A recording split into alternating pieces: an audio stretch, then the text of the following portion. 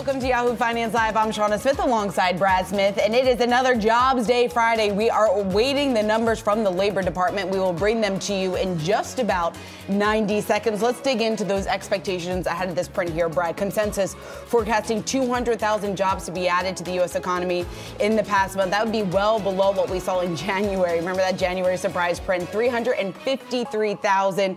Wage growth is also going to once again be a focal point here. You can see it up there on your screen. The year-over-year growth that we are expecting is 4.3%. That will be a tick lower than the prior reading of 4.5% rise. But when we talk about the Fed, we talk about obviously they are closely watching the jobs report and what that tells us, but really wages is going to be very indicative of the fight to tame inflation and what that then means ultimately for Fed policy down the road. Yeah, that's spot on. Everybody was watching Fed Chair Jay Powell this week, of course, testifying on Capitol Hill, but there was also one other speech that may have caught the eye of investors on the front of wages here, and it was what Governor Michelle Bowman actually had to say, particularly about the recent labor market data suggesting ongoing elevated wage growth as some businesses continue to report above average wage increases to compensate for elevated prices and high inflation. So employees clearly going back to their employers saying, hey, look, I need to offset what I'm seeing, what I'm experiencing on a cyclical and weekly cost basis. And if you can help me do that on the wage front, then maybe I'll be a much more happy employee at the end of the day. And so we'll see exactly where those wages continue to moderate higher here. But that has been one of the stickier elements of this report month over month as well. Yeah, it certainly has. And also labor force participation rate, that is going to be something that we're focusing on here, coming in at 62.5%. Prior month expectation here is for a slight rise of just about 62.6%. So again, the focal point here on this headline number, exactly what we are going to get with that prior print coming in, 353,000, the expectations for 200,000. And we are getting this right now, 275,000 jobs added to the U.S. economy last month in the month of February, much hotter than what the street was anticipating. Taking a look at that unemployment rate, actually ticking higher up to 3.9%. Average hourly earnings on a month-over-month basis coming in just below what the street had been forecasting, a rise of about a tenth of a percent. That year-over-year change in average hourly earnings coming in line with the street's expectation, 4.3%. So ticking 0.2% lower here than what we saw that prior reading. But once again, Brad, another month here where this job sprint coming in at much higher elevated levels than what the street had been forecasting. Yeah, the job gains really occurring here in healthcare, government, food services, and drinking places, in social assistance and transportation and warehousing there, particularly as you look through some of the sectors. We're going to have much more of that sector breakdown. That labor force participation number as well that we were keeping close tabs on, the participation rate 62.5% for the third consecutive month.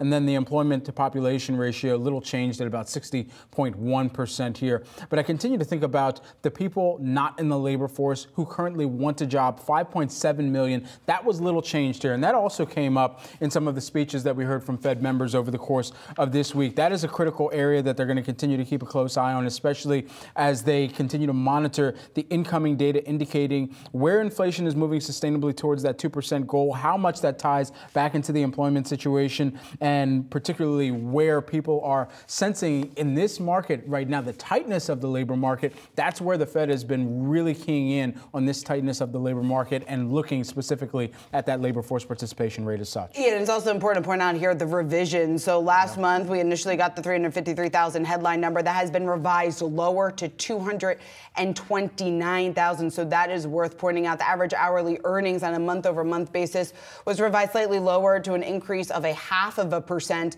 And then that year-over-year change revised lower by 0.1% to 4.4%. So it's certainly important to point out those revisions as we think about and try to best guess the strength of the labor market here, what exactly that means for Fed policy going forward. And then, of course, the wage fight, the fact that wages are still increasing by the amount that they are, clearly just points to the fact that the Fed has a little bit more ways to go in its fight to tame inflation. Absolutely. Well, Yahoo Finance's Jared Blickery is standing by at the Wi-Fi Interactive for a check of the markets to see how futures are reacting here. Jared, I'll toss things over to you.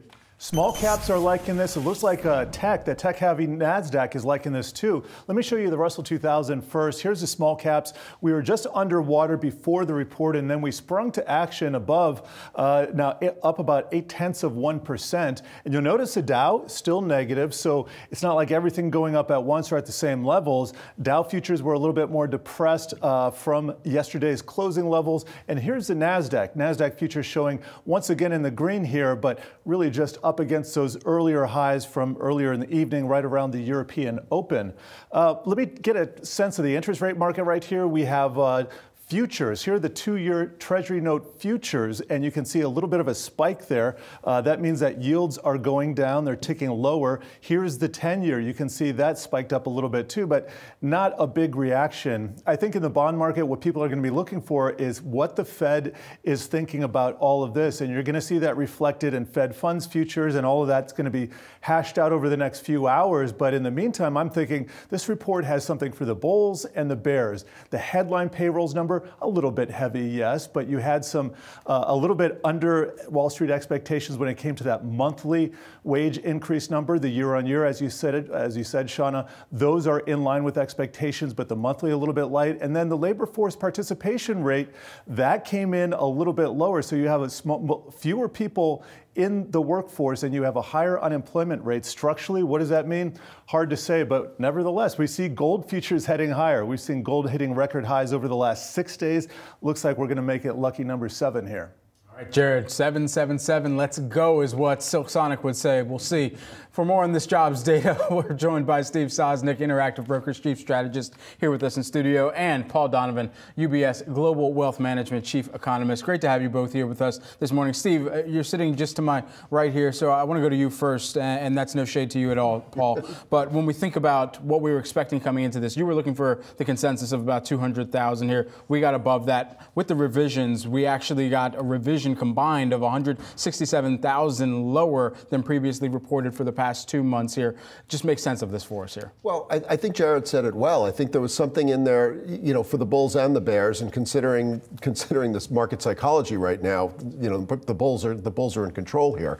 You know, yes, the headline number was a bit shockingly high, but the 2-month revisions is actually quite astoundingly big. I mean, we've sucked out 167,000 before we beat by the 75,000. So call it net 100,000 down. The month-over-month wage increase was 0.1 instead of 0.2. I haven't seen it out to, you know, how many significant digits it is. So we're about that 4.3 anyway. And you know, there's nothing here to upset the bulls' narrative here, even despite some sort of naggingly, you know, bad pieces of bad data in there. Paul, what's your sense of the report that we're getting? Because yes, that headline number did come in hot, but like Steve was just pointing to, you had unemployment ticking up, the downward revisions in the prior 2 months. Is this actually maybe a softer print than it initially looks at first take? Well, I mean, this is an ongoing problem that we've got with non-farm payrolls. The data is really, really bad quality these days. Fewer than half the companies that are asked actually bother to send back their payrolls number to the Bureau of Labor Statistics. So, you know, effectively, you're surveying a minority of companies that are being asked. So we get these big revisions, and I think the revised numbers are more consistent with the narrative that we're hearing elsewhere, which is, yes, things are calming down a bit. Churn in the labour market, people job hopping, that's been declining. That's also part of this picture. So no, overall, I think it's not a disastrous report, but by any means, but it's a softer report, and it's consistent with the sort of soft economic landing scenario that some of us have been calling for some time. When we think, Paul, as well, about some of the sectors that saw the most gains here, I mean, we're talking about healthcare, government, food service, drinking places, social assistance.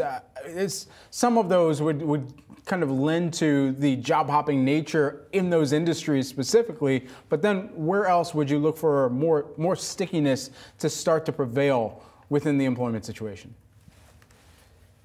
Well, we're already seeing this. I mean, the JOLTS data, which is an even less reliable survey than non-farm payrolls, it has to be said, but you know, that saw a huge increase in vacancy numbers a couple of years ago, not because there were necessarily more vacancies. That's not what actually is reported, but because people were changing companies a lot more. And now we're seeing actually people staying in place for longer. Yeah, the reason is, of course, a lot of people sat at home during COVID. They had some kind of midlife crisis, decided, no, I want to go out and do something completely different.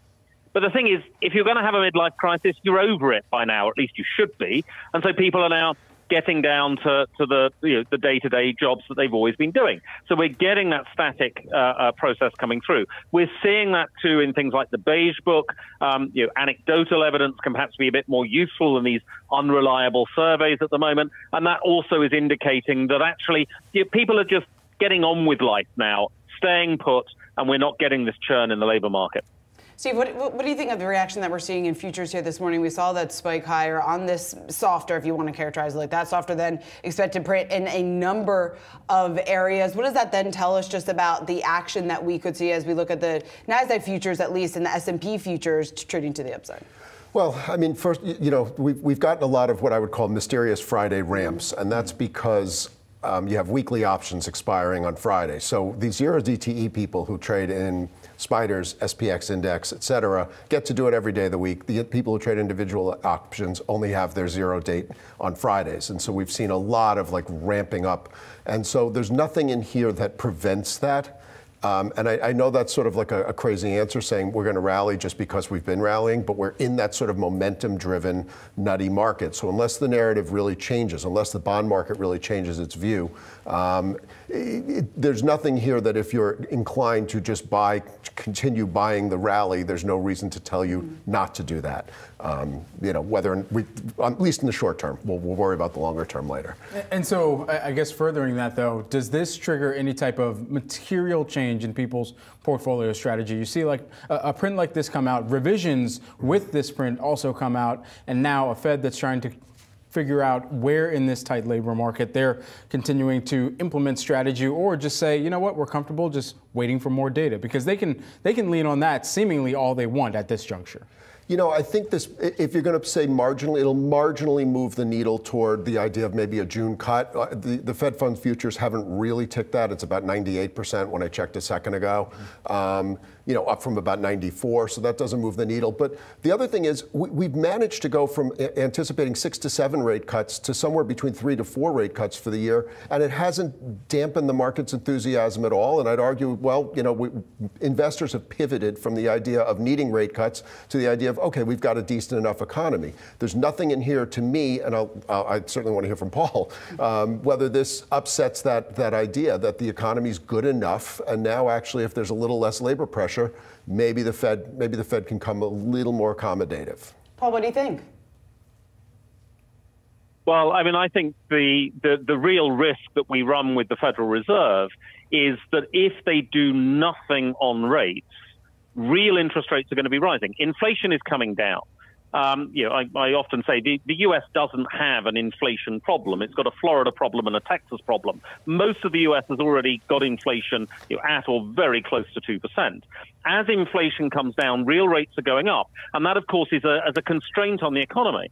So what the Fed's got to ask itself against the backdrop of this sort of labor report is, do you want to be pushing down aggressively on the economy from this point onwards? And the answer to that has got to be no. You want maybe a neutral policy. You don't want to be boosting the economy, but holding real rates stable means that you've got to cut the nominal rate as inflation continues to decline over the next 3 quarters. All right, Paul Donovan, always great to get your insight. And Steve Zasdik, thanks so much for joining us here on set with us. We appreciate you guys both breaking down this jobs print. Let's do a quick recap of the numbers here. Again, that headline number coming in hotter than anticipated. 275,000 jobs were added for the month of February. But when you look underneath the surface of some of those other key numbers here, pointing to some softness in this report, unemployment rate ticking higher to 3.9%. Also, that month-over-month change in wage growth coming in slightly below what the street was looking for here, 0.1%, showing maybe a bit more progress on the fight to tame inflation here in the longer run. And then revisions, that is really critical within this report. The prior 2 months revised lower here. So factoring in those downward revisions for the prior 2 months, really painting a softer picture here, a softer labor market picture than what we had initially seen here over the last 2 months. So again, that headline number, 275,000, unemployment rate 3.9%, average hourly earnings on a year-over-year basis in line of 4.3%. We'll keep right here on Yahoo Finance. Much more of your market action ahead. We'll be right back.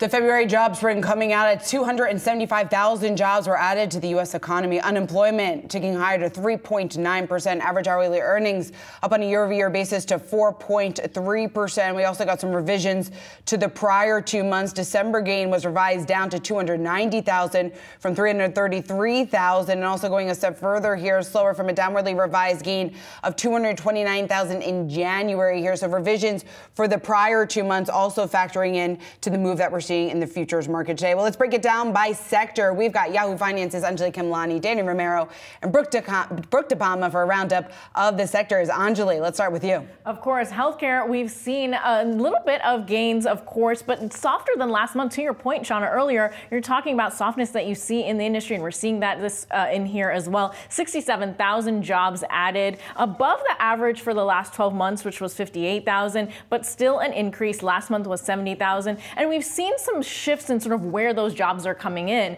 For example, ambulatory, significant boost last month, now just at 28,000. Meanwhile, hospitals increased from last month, 28,000 jobs added there. And this is all part of what we see as physician shortage and hospital shortage problems. You've seen it. If you've ever been to a hospital in the last few months, you know that this has been happening. And so these numbers are matching what you've seen, which is high churn and the need for more professionals as the industry struggles to fill these roles. Meanwhile, we also saw a little bit of a dip in nursing homes, but we did see a jump last month, so that could be the balancing out there. But what's interesting about these numbers is they tell the story of how much churn and how much uncertainty is going on in the health industry. Telehealth, for example, if you've seen in the last several years, we know during the pandemic, huge spikes in those numbers, and that has also softened, telling another story about what the shifts are in where people are getting services and where the demand is for those services as well. You can see on the screen that decrease in the last couple of years. We also know that, for example, players like Amazon and CVS hiring in the ambulatory or outpatient sort of setting with primary care and the like. So really, it's going to be interesting to see how this trend follows through the year as these shifts in demand of services happens. Meanwhile, I know we've got Danny Romero standing by with construction. Danny, what have you got? There were no surprises in the construction sector. Jobs added in this area gained about 23,000 in February, in line with some analyst expectations that were expecting between 20,000 and 24,000 jobs added. Remember, construction is divided into two buckets. We have non-residential and residential. And if we take a look at the non-residential job numbers last month, that really grew by 4,300. Under that umbrella, we have the heavy and civil engineering construction jobs. And remember, those jobs build our highways, our roads, our streets, our dams, our water supply. And so that grew by 12,500. And the reason behind that, the strength there really is an increase in government spending and the Infrastructure Act that will still continue to be really a strong area as more money will be allocated to those types of jobs. Now, shifting over to residential building construction jobs, that lost a little bit of steam, only added 200 jobs there. Some economists are really expecting that will increase throughout the year due to the fact that there has been an increase in single family housing projects that are in the works. And one last point really is over the last year, wages for construction has actually increased by $2 an hour. So that really is an opportunity this continues to really be an opportunity in the labor market. But let's go to hospitality and leisure with Brooke DePalma. Brooke. Good morning, Danny. That's right. Leisure and hospitality saw the second largest gain last quarter out of all the sectors that this report breaks down. Now, leisure and hospitality did add 58,000 jobs, reaching a grand total of 16.8 million overall jobs there. Restaurant and bars adding the most last month, coming in at adding 41,600 jobs, reaching a grand total within that sector of roughly 12.3 million jobs. Now, accommodation, think hospitality, think hotels. They added nearly 3,000 jobs last month, approximately reaching 1.9 million jobs. And across the board, we saw leisure and hospitality really do well. Of course, this experiential economy has been booming, especially as we make way into 2024. That narrative somewhat holding on after such a huge influx last year. So we saw the sector added jobs at entertainment places, at museums, at amusement parks. And we'll also be keeping a closer eye on that wage growth that we see across the category. Of course, in January, wages increase across 22 states across the U.S. And I know that later on today, we'll be hearing more about that increase in wage growth coming in California for fast food joints in particular. Brad, back to you. All right. Thank you so much, Anjali, Danny, Brooke. We appreciate the breakdowns there, sector by sector. Let's switch gears to a trending ticker on Yahoo Finance, Costco. Costco shares, they are falling pre-market after missing analyst expectations for revenue in its second fiscal quarter. The big box retailer did, however, beat estimates in its same-store sales, rising 5.8% compared to the 5% that was expected. Joining us now for more on these results, we've got Noah Rohr, who is the Morningstar equity analyst here. I mean, Noah, if we kind of draw a through line between what we were just talking about with the employment situation and Costco's earnings. I mean, retail, that was ultimately little changed over this last month. However, you did see general merchandise retailers really account for the majority of those gains in that particular sector here. As for Costco and how they talked about employment and the broader state of their business on the call, I want to know what jumps out most notably to you. Yeah, we think it was a really strong quarter again for Costco, with comparable store sales in the U.S., excluding fuel, up 4.8%, up 9% in Canada, 8.2% internationally. So broadly, they just continue to attract consumers to their warehouses. And I think what's really encouraging is really the composition of that comparable store sales growth, right? They continue to drive 4 or 5% traffic to their stores.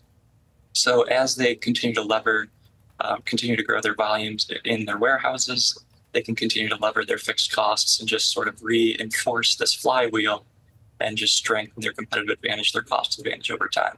So we think it was a really strong quarter again. You still have a market perform rating on the stock. This is a stock that's up about 55% over the past year. What's fair value to you when it comes to Costco? Yeah, so our fair value estimate on Costco right now is $4.80 per share, which our fair value estimate implies about a 30 times price to earnings multiple. Really not necessarily an indictment on the company. We think the growth outlook for Costco is still very strong. And as I mentioned, we think that this quarter just sort of reinforced its wide moat rating that we award the company. But the valuation to us does seem a bit stretched. To what extent is Costco an indicator from your perspective of the broader economy right now, especially as we think about the consumer? Yeah, I think Costco's core consumer tends to probably hold up a little bit better than the average consumer. And I think as consumers start to feel a little bit more tightness in terms of the broader economy, we could see volume continuing to increase at Costco. So potentially, we could see Costco kind of benefiting from a tighter macro environment or a little bit slower consumer spending. And we've heard that with Walmart and Target too. They've mentioned that consumers are more value conscious. And we think as people kind of keep going to Costco, that sort of reinforces that view. No, when it comes to the positioning of Costco, really what it tells us more broadly speaking about the consumer narrative right now. We heard from President Biden last night in the State of the Union address. He's talking about the fact that consumers have been resilient. They still remain extremely confident. From the retailers that you cover specifically within the consumer staple space, what are some of the trends that you're seeing? And what is that indicative to you just in terms of the strength of the consumer at this point? Yeah, I think broadly speaking, the consumer is still pretty strong, right? And that showed up in the retail sales. I know it was a little bit softer last month than expected, but generally speaking, across our coverage, management teams and companies seem to say that consumers are a bit more stretched than they have been over the past few years, but they're still spending, they still have money in their pockets, and they are seeking out value a little bit more, but generally they continue to spend. So overall, I think the consumer is still doing okay at the moment. As of right now, I mean, we're watching shares pre-market lower by about 3%. Costco over the past year to date, or even over the past year, if you look back that far, up 60%. At what point do you believe that it's time for some of the investors out there to consider taking profits, or is there a next leg higher that they should remain locked in for? Yeah. Again, kind of going back to our fair value estimate, we do have it at $4.80 per share. So we do think that the valuation has gotten stretched. Obviously, Costco is, I don't want to say recession proof, but maybe a bit more recession resistant, so to speak, just given their low price value proposition, and that resonates with consumers. So I think we'll still continue to see the business performing well. But we do think that the valuation is stretched at the moment. Noah Rohr, who is the Morningstar equity analyst, thanks so much for helping us break down Costco this morning. We appreciate it. Thanks for having me. Certainly. All right, everyone, we've got all your markets action straight ahead when we begin Yahoo Finance's 9 a.m. hour. Here's just a look back at some of those February jobs report numbers here. The non-farm payroll headline print coming in at 275,000. That is above expectations. And then the unemployment rate, rather, we saw that come in at 3.9%. That is also above expectations, but not in a good way. 3.7% is what the street and the consensus was looking for there. Average hourly earnings year over year coming in line. We'll see you at the top of the 9 a.m.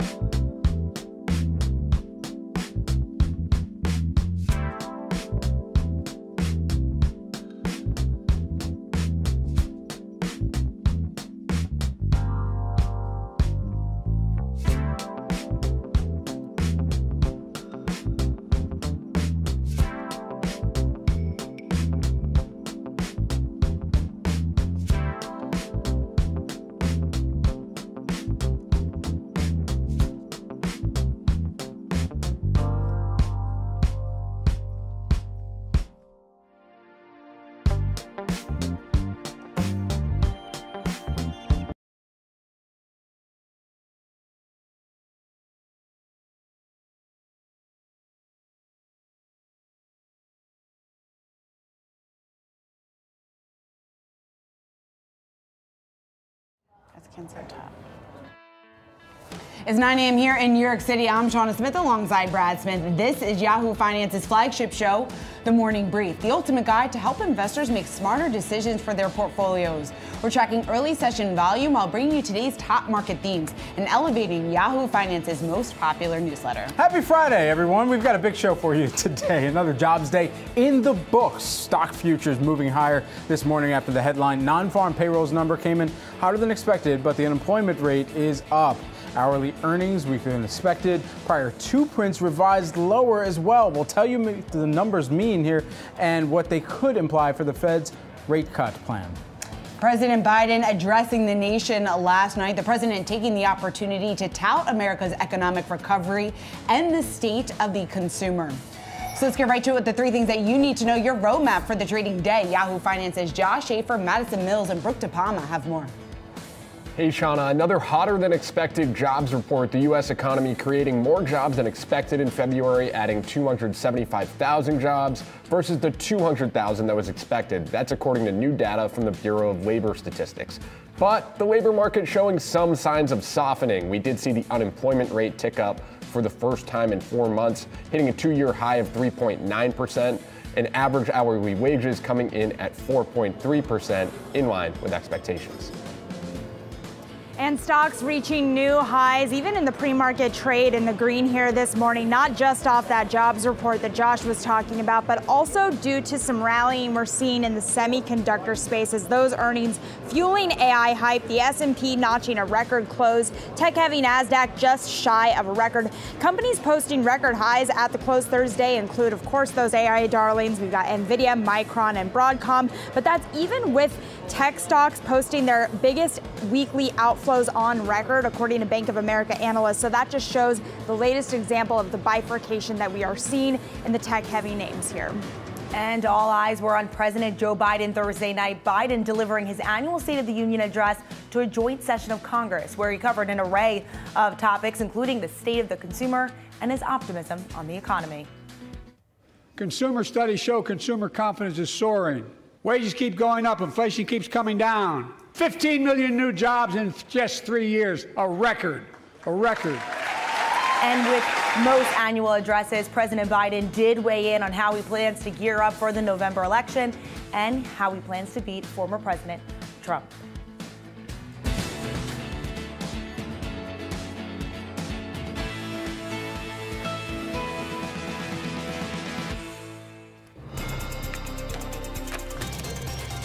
Good morning, everyone. Getting to our top story of the day, the February jobs report. Non-farm payrolls coming in hotter than expected. 275,000 jobs added versus the 200,000 that were anticipated. Yahoo Finance's Josh Schaefer joins us at the desk with more. Hey, Josh. Yeah, Brett, seems like the big takeaway here is really to sort of look past that headline beat that you saw on the non-farm number and sort of hone in on some of the other numbers you're seeing here, specifically the revisions we saw to last month. Remember, we initially had 353,000 jobs added in January. That got revised down by more than 100,000 gains. So when you zoom out and look at the broader picture, the labor market not really running as hot as some people thought. I thought Andrew Hunter over at Capital Economics explained sort of the report well in sum, saying there's less reason now to be concerned about renewed labor market strength that will drive inflation higher. You have wage growth coming in a little bit lower than had been expected on a month-to-month basis. Again, you take a look at that non-farm number. And then, guys, the unemployment rate at 3.9% is the highest level we've seen in the last 2 years. That is now back up to a level that is something we haven't been seeing on a consistent basis. First time it's come up in 4 months. So I think overall, if there was any concern that the labor market was getting too hot again, it seems like this report at least settles that for now. Josh, do you think that the market obviously taking this, at least initially, as good news here, given the mixed spring, given the fact that once you dig into this report, some of those very key figures were softer than what the street had maybe been anticipating? Is this report then exactly what the market wants to see at this point? It seems like if you want a Fed rate cut in May or June, this is your report, right? That was what Neil Dutta over at Renaissance Macro said. He called it one for the doves. And in that sense, essentially saying that if you want a cut to come in May or June, remember part of that base case is at least some level of softening in the economy, right? We can't sit at a 3.7% unemployment rate, have people keep making more money and people keep getting more jobs and not be worried about inflation. So I think if you zoom out, the soft landing narrative always had a little bit of weakness coming in the labor market, right? So seeing a little bit of weakness doesn't mean we should panic, but it is sort of helpful if you're looking for a Fed rate cut to come sooner rather than later. Certainly. All right, Josh, thanks so much for breaking down that for us. We want to stick with the big story of the day, the jobs number coming in just above expectations, at least on the headline print. 275,000 jobs added to the month. The street had been looking for 200,000, showing some strength in the workforce. But we got to point out that unemployment rate did tick higher to 3.9%. The average hourly earnings on a month-over-month basis coming in just below what the street was looking for, a 0.1% rise. Well, ahead of all this, earlier this week, Bank of America raising its year-end target for the S&P to 5,400 from 5,000. The bank seeing improved sentiment for the year and also expecting maybe some broadening action in terms of leadership. So let's talk about how this report fits into that call and what we could expect for equities going forward. We want to bring in Jill Carey-Hall, Bank of America's Securities Senior U.S. Equity Strategist and Head of U.S. Small and Mid-Cap Strategy. It's great to see you here. So first, just your reaction to the print that we're getting. I was just asking Josh, our markets reporter, whether or not this is exactly the type of report that the street wants to see. What do you think? Yeah, I mean, I think our economists were forecasting 215,000, so a little bit above consensus. Obviously came in stronger, but you did see a tick up in the unemployment, as you mentioned. So we are forecasting that the Fed will begin cutting rates in June of this year. So we're looking for 3 cuts this year, 4 cuts next year. So, we've still been in an environment where the consumer is strong.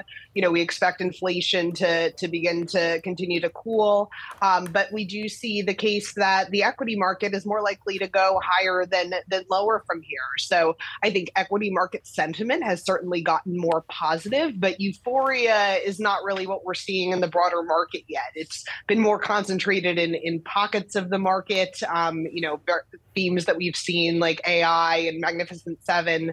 But when you look at the broader S&P 500, we do see the case that you could see a broadening out of leadership to the rest of the market outside of some of the largest stocks.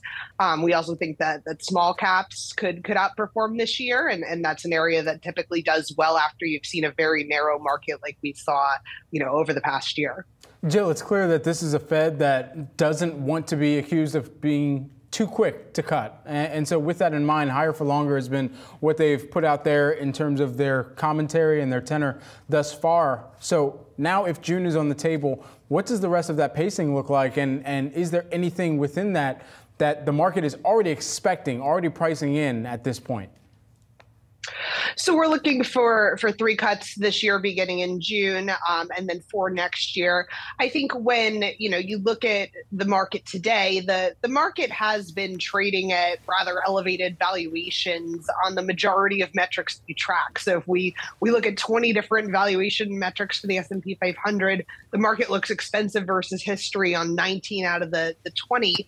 And I think when you look at valuation, it does matter. It tends to be a better predictor of long-term returns than short-term returns. So we could definitely see lower than average equity market returns over the next decade if you have a long time horizon, still positive, but call it 3% annualized returns over the next decade, or what valuations are suggesting today. That said, we could see valuations get more expensive near term.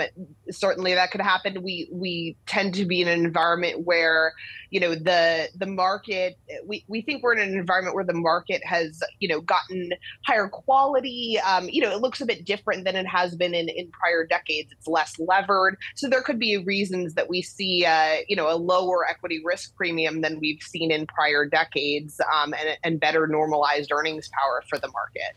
Jill, when it comes to the valuation concerns that we have started to hear more and more about, rightfully so in some cases, since the start of the year with the massive run-up in tech last year, obviously continuing that momentum this year, do you still see, I know you're expecting a broadening out of leadership, but do you still see technology, some of those larger cap tech names, being among the outperformers?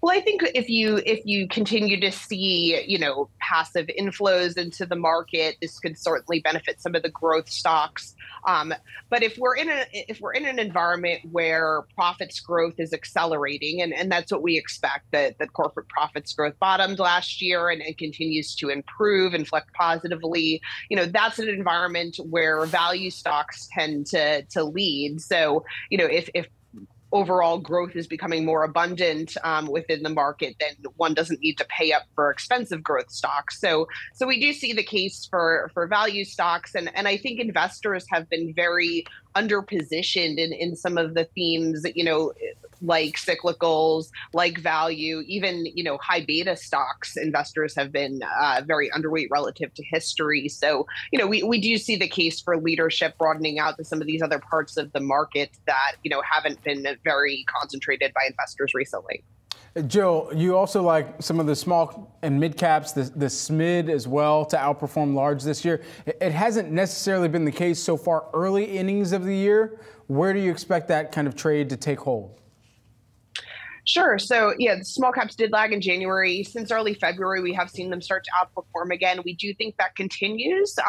When you look at small caps, they have typically outperformed when profits growth is accelerating, when you've had periods following a narrow market like we did. We've also seen small caps, some of the indicators that are most correlated with small cap outperformance, like the manufacturing ISM index inflecting. A lot of those indicators have been inflecting more positively. So, small caps are also an area that are a lot cheaper on a valuation basis relative to large caps. The relative multiple of the Russell 2000 relative to the large cap index is still trading at, multi-decade lows. So that's an area where we see more valuation upside, and where we think you could see better returns this year. But we would still obviously focus on the higher quality small caps, stocks that have earnings rather than no earnings, stocks that have better, more predictable earnings. Jill Carey Hall, who's the Bank of America Securities Senior U.S. Equity Strategist and Head of U.S. Small and Mid-Cap Strategy. Thanks so much for taking the time here. Appreciate it. Thanks. Well, time for today's stock to watch. More results from chip makers fueling the AI hype, with Broadcom forecasting AI chip sales this year to reach $10 billion, and Taiwan Semi posting strong sales to start 2024. Yahoo Finance's Madison Mills joins us from the floor of the New York Stock Exchange with much more. Hey, Maddie. Hey, Brad, so quite a roller coaster evening for Broadcom, hitting a record high heading into yesterday's close. And then not a lot of positive movement left to come for them after their earnings print, which is interesting because they came in just in line with expectations. Terrible news for the street, which was expecting, of course, another record-breaking beat for this name, having seen all of these record-breaking beats throughout this earnings cycle from Broadcom's peers in the space, particularly NVIDIA is what we're talking about here. But I want to dig into why exactly we saw a little bit of weakness in Broadcom, because this is a name that has doubled over the past year, obviously surging when you look at the stock year to date and hitting that record-breaking high heading into this print. So what exactly happened here? And you can really look to exactly the same weakness that we've seen with Apple in terms of iPhone sales. That is one of the biggest clients of Broadcom, and so it's not really that big of a surprise that the profits related to this name did not beat estimates heading into that earnings print. The iPhone sales weighing on this stock, and to me it's just another indication of what we're going to need to look at when you're sussing out the different performance of names within the semi space, which ones can hold up and kind of have some strength in response to the weakness that we're going to continue to see out of China. We're continuing to see customers there and even potential legislation there forcing customers to stick with Chinese-based names and suppliers of products. If that continues and comes to fruition, that's going to continue to weigh on names like this. Having said that, Broadcom did acquire VMware. That was another drain on some of their profits for this quarter, but is likely to lead to a lot of growth moving forward. And of course, this is an AI play, so likely some positive growth to come if they can continue to beat out some of the weakness associated with those decreased iPhone sales. All right, Maddie, thank you so much. We'll check back in later on with you from the New York Stock Exchange. President Biden coming out swinging in defense of the U.S. economy's progress in his State of the Union address, touting his crackdown on corporations, shrinkflation, junk fees, and lowering consumer costs. But did it resonate? That's the big question. To break down what it means for Americans, Yahoo Finance's Rick Newman is here. Rick, I know you had your popcorn ready, or maybe some snow caps. Who knows? What did you take away from the State of the Union? Yeah, and the bag was smaller than it was last year because of shrinkflation, of course. Well, it was a good night. It was a good night for President Biden. I mean, he's getting very strong reviews. Maybe the bar was set pretty low. People thought this might be a snooze fest, or even worse, that he would really flub something up that would be kind of a negative viral moment for him. Didn't really happen. And he was very energized last night. I mean, whatever vitamins he's taking, I think I want some of them. The reviews today are using words like fierce, feisty, fiery. He looked very vigorous, and it was a very political speech. And he referred to Trump. He never said the word Trump, but he referred to my predecessor 13 times. So he was completely in campaign mode. And he did what we expected. He bragged about the U.S. economy. He said the U.S. economy is the envy of the world. I think that's true, more or less, except in America. Only Americans seem to think the American economy stinks, which is maybe the biggest problem he's going to have while campaigning, is convincing Americans that the economy is as strong as he thinks it is and as strong as some of the data shows. But I think, major takeaway here is he has now fully launched his 2024 re-election campaign. And if he can keep up this level of energy for the next 7 months, that would be a relief for Democrats. We'll see if he can. Rick, do you think it's going to have an impact, or how much impact do you see it having with some of the swing voters out there, which we know are going to be so critical in this election?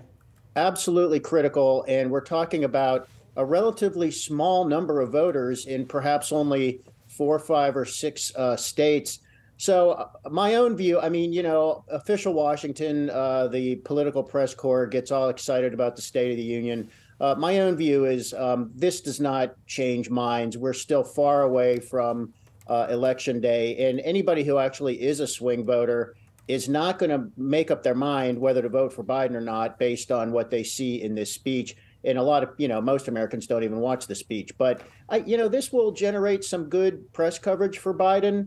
It already has, in fact. And, I've seen some analysts this morning saying this has kind of changed the narrative. It has kind of put Biden on offense, maybe put Trump on defense. So Biden just needs to, I think he needs 2 things. He needs to keep this level of energy going without any mistakes. And he needs the improvements in the economy that have been gradually coming along, mostly inflation, getting that inflation rate down and getting people to notice that it's down. He just needs these incremental trends to continue.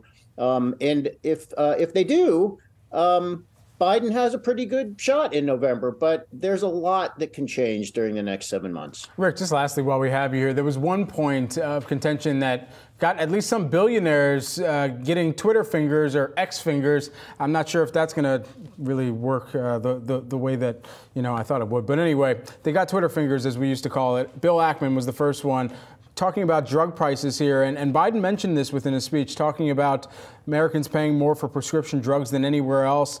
It's wrong. He's ending it. Bill Ackman chimed in on this. We saw Mark Cuban chimed in on this. And it kind of revives this general thought of, okay, for the billionaires that have already thrown some capital, some funding behind Nikki Haley previously, of these 2 candidates, where do we think that's going to net out?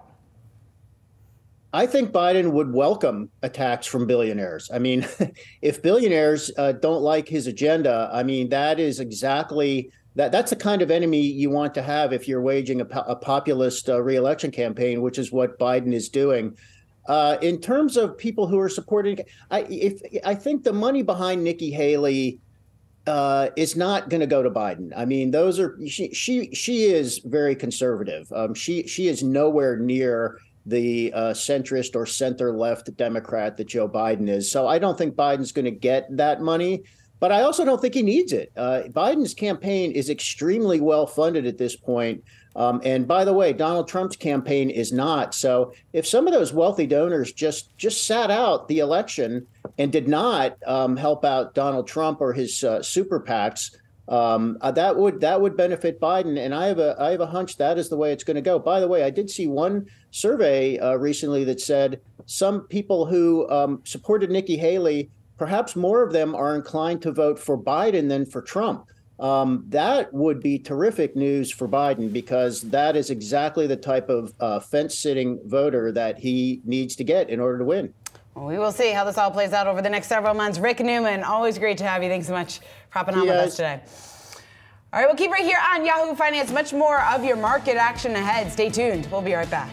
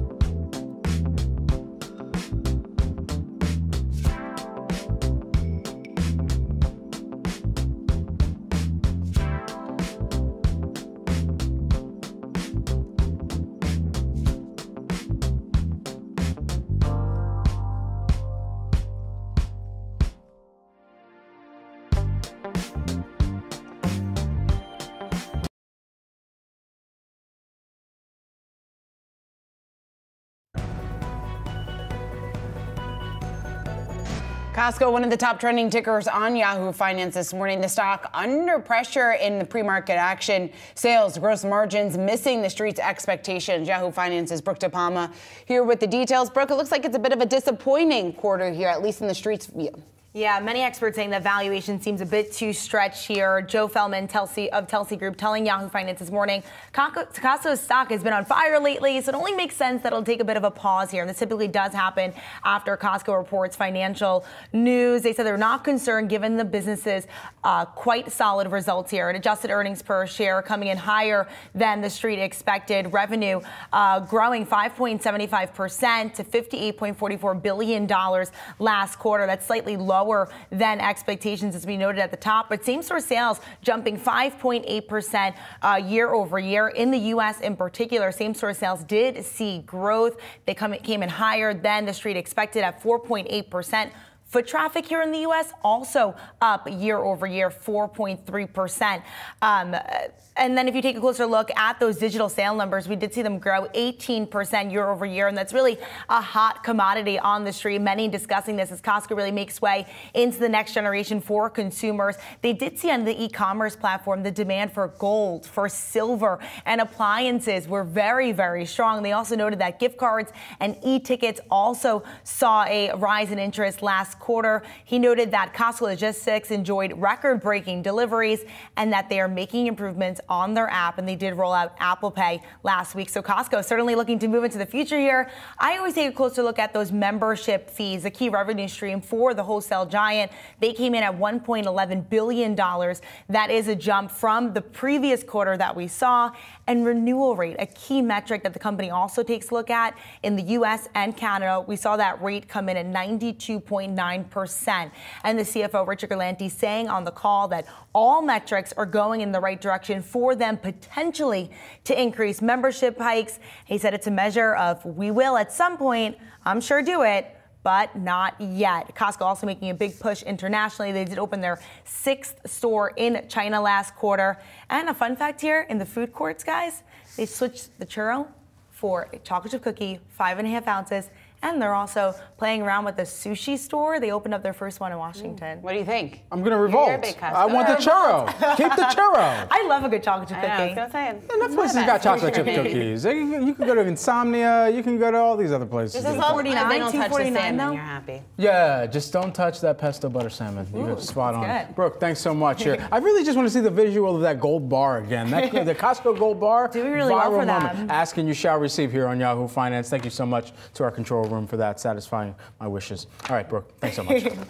Let's take another look at another trending ticker that we're tracking here this morning. Rivian shares of RIVN. They're higher by about 5%. They've announced plans to halt the building of its new factory in Georgia. But the bigger news here, they've introduced new EV models, getting praise from the street. Truist saying halting its new factory is the prudent decision, given the current capital environment. And RBC saying Rivian is creating a truly unique brand identity here. All right, so as for the details, because we were talking about this yesterday just a little bit, as this was one of the top trending tickers, now 2 days in a row, essentially, on the Yahoo Finance platform.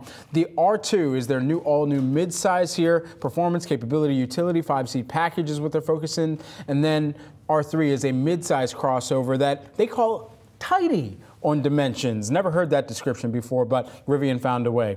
And the pricing for R2 is expected to start at about $45,000 here. Yeah, I mean, this was a dramatic move to the upside yesterday, the biggest gain that we have seen in quite some time. The RBC analyst Tom Narayan, you mentioned some of his comments briefly there at the top, but he was also attributing some of the gains that we saw yesterday due to the fact of short covering here, explaining a little bit of the pop. Again, we're seeing a move even higher today of nearly 6% in pre-market action. You got to keep in mind, though, this is a stock that has been under a tremendous amount of pressure. Shares are down more than 50% this year. We know that we have talked time and time again, concerns about Rivian's cash, also consumer demand for its products going forward. That has weighed on the stock's performance since the start of the year. Over the last 6 months, you're looking at a decline of just about 46%. So yes, the announcements yesterday at least met with some excitement on the street. We're seeing that we're seeing that pop in the stock. But again, again, when you take a look at the performance since the start of the year, take a look at the performance of the last 6 months, which is up on your screen, this stock at very depressed levels compared to where it had been trading previously. Yeah, that's your classic womp womp chart pattern right there. All right, keep right here on Yahoo Finance. We're going to have more on that jobs report. The headline number coming in hotter than expected. Yahoo Finance sits down with Acting Labor Secretary Julie Su when we come back.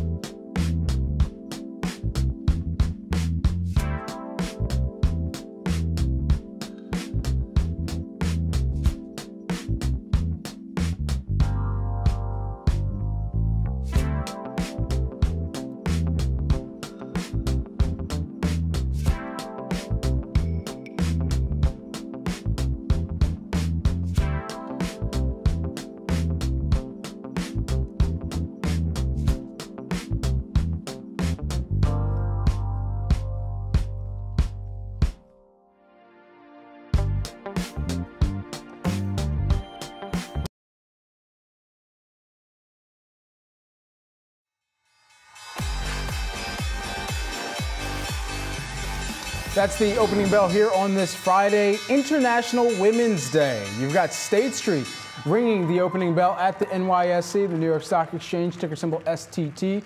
And you've got the Muslim American Leadership Alliance ringing the opening bell at the Nasdaq Mala. All right, excellent group there. We've got, and I believe they had some funfetti in the air. We've got coverage of the biggest market movers following the opening bell on Wall Street. Yahoo Finance's Jared Blickery is standing by at the Interactive. Hey, Jared.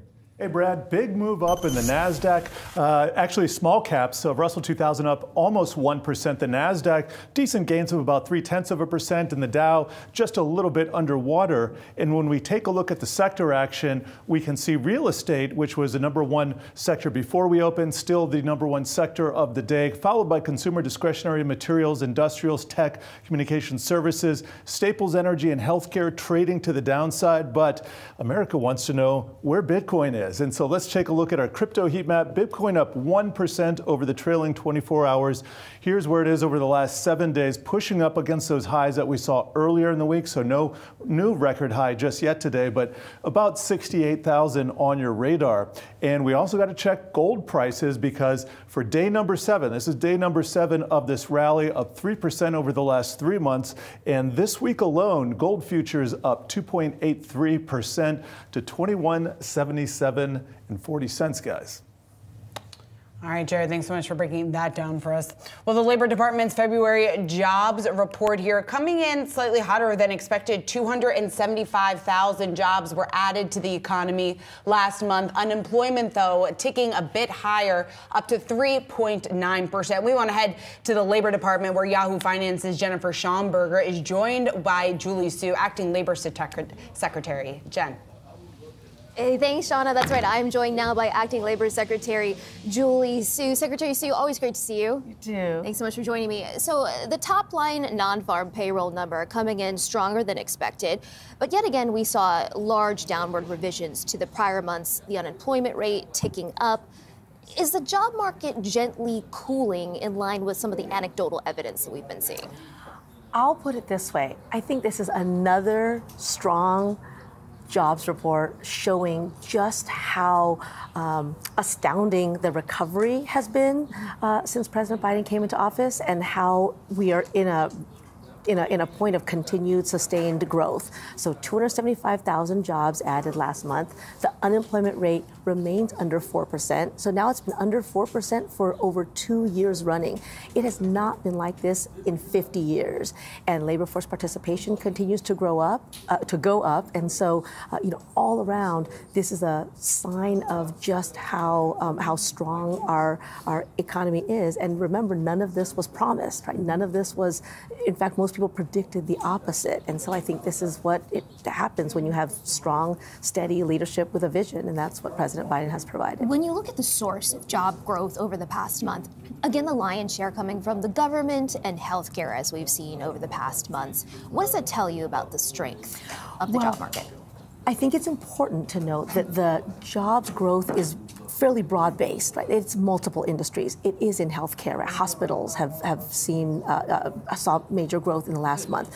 We also saw in restaurants and bars. We saw an uptick in transportation and warehousing. We saw social assistance. So even if you pull out the government jobs, there's over 200,000 jobs created last month. And so I would say this is a continued, broad-based recovery, not limited to certain industries, and that's again a part of how we define economic strength. And this is in line with a soft landing, you think? I think this is like the very definition of the softest landing you can imagine.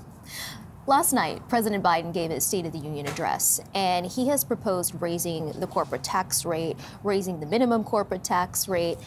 How do you expect, if that were to occur, it would impact job creation and job growth? Could it hurt? So President Biden talked about everyone getting their fair share, right? That's what he's talking about when he says we should not have billionaires paying less in taxes than a teacher or a firefighter. And so what we have certainly seen over the last 3 years, and 2023 was a big year for this, is that when workers get their fair share, it's better for everybody. The strong labor market that we saw last year, the continued growth that we see, is in the very same moment that workers are demanding and winning more, higher wages, better retirement security, health benefits, and the like. So I don't think that what we've seen demonstrates the choice between corporations paying their fair share and job creation. In fact, under President Biden's vision for the economy, they really go hand in hand. In addition to it being the day after the State of the Union and Jobs Day, today is International Women's Day. And I know you and I have talked a lot about women in the economy. Labor force participation for women reached an all-time record high last spring. But despite that, the pay gap between men and women remains wide, women only earning 83 cents on the dollar versus men, even as wages have continued to grow at a strong clip. So why has progress stalled? Why is the pay gap still so wide? Right. So the first point about women's labor force participation rate remains important, right? Women have powered this economic recovery. We've talked about this several times. Women's labor force participation rate for prime age women in the last month was almost at the all-time high again, almost matched that you talked about last spring.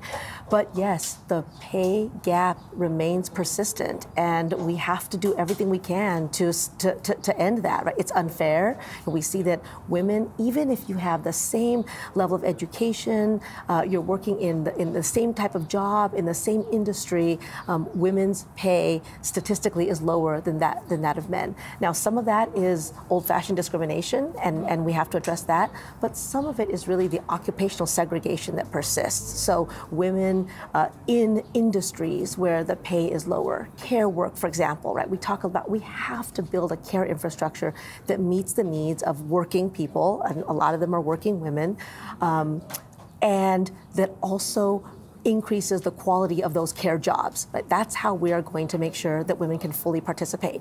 We did a study that showed that if this country invested in paid leave and other policies that are family supporting, and also in care, like child care, that 5 million more women would enter the labor market. That's $775 billion in economic activity each year. So those investments pay off, and I think we have to think about what are the costs if we don't get those things right, and that's why the president president also last night called for some of those policies. And before I let you go, Secretary Sue, you're headed to North Carolina next week, is that right? To talk about raising the quality of jobs for women in this country? Yeah, everywhere I go, that is a theme. Again, it's a matter of equity. It's also a matter of being smart, right? We need, there's almost 15 million jobs created since the president came into office. Everywhere I go, employers say, how am I going to find the workers? And one way is to tap into the full talent of the American people. And women want to work. I see this everywhere I go. It's demonstrated in the overall macro numbers, but also when I talk to women, women are in training programs, tradeswomen, right? Women in the trades who are getting their hands dirty and laying pipe 30 feet underground and building buildings hundreds of feet in the air. They're doing jobs that haven't been traditionally thought of for women, and women are demonstrating that when given a shot, we can do anything. And so everywhere I go, we're making investments in and promoting the strength and the resilience and the talent of women. Secretary Sue, thank you so much, as always, for your insight. Thank you so much. We'll see you soon. That's Acting Labor Secretary Julie Su. I'll send it back to you in New York. All right, our thanks to Jennifer Schomburger for bringing us that interview. Appreciate it. Everyone, we've got much more coming up here on Yahoo Finance. All your markets action straight ahead. Stay tuned.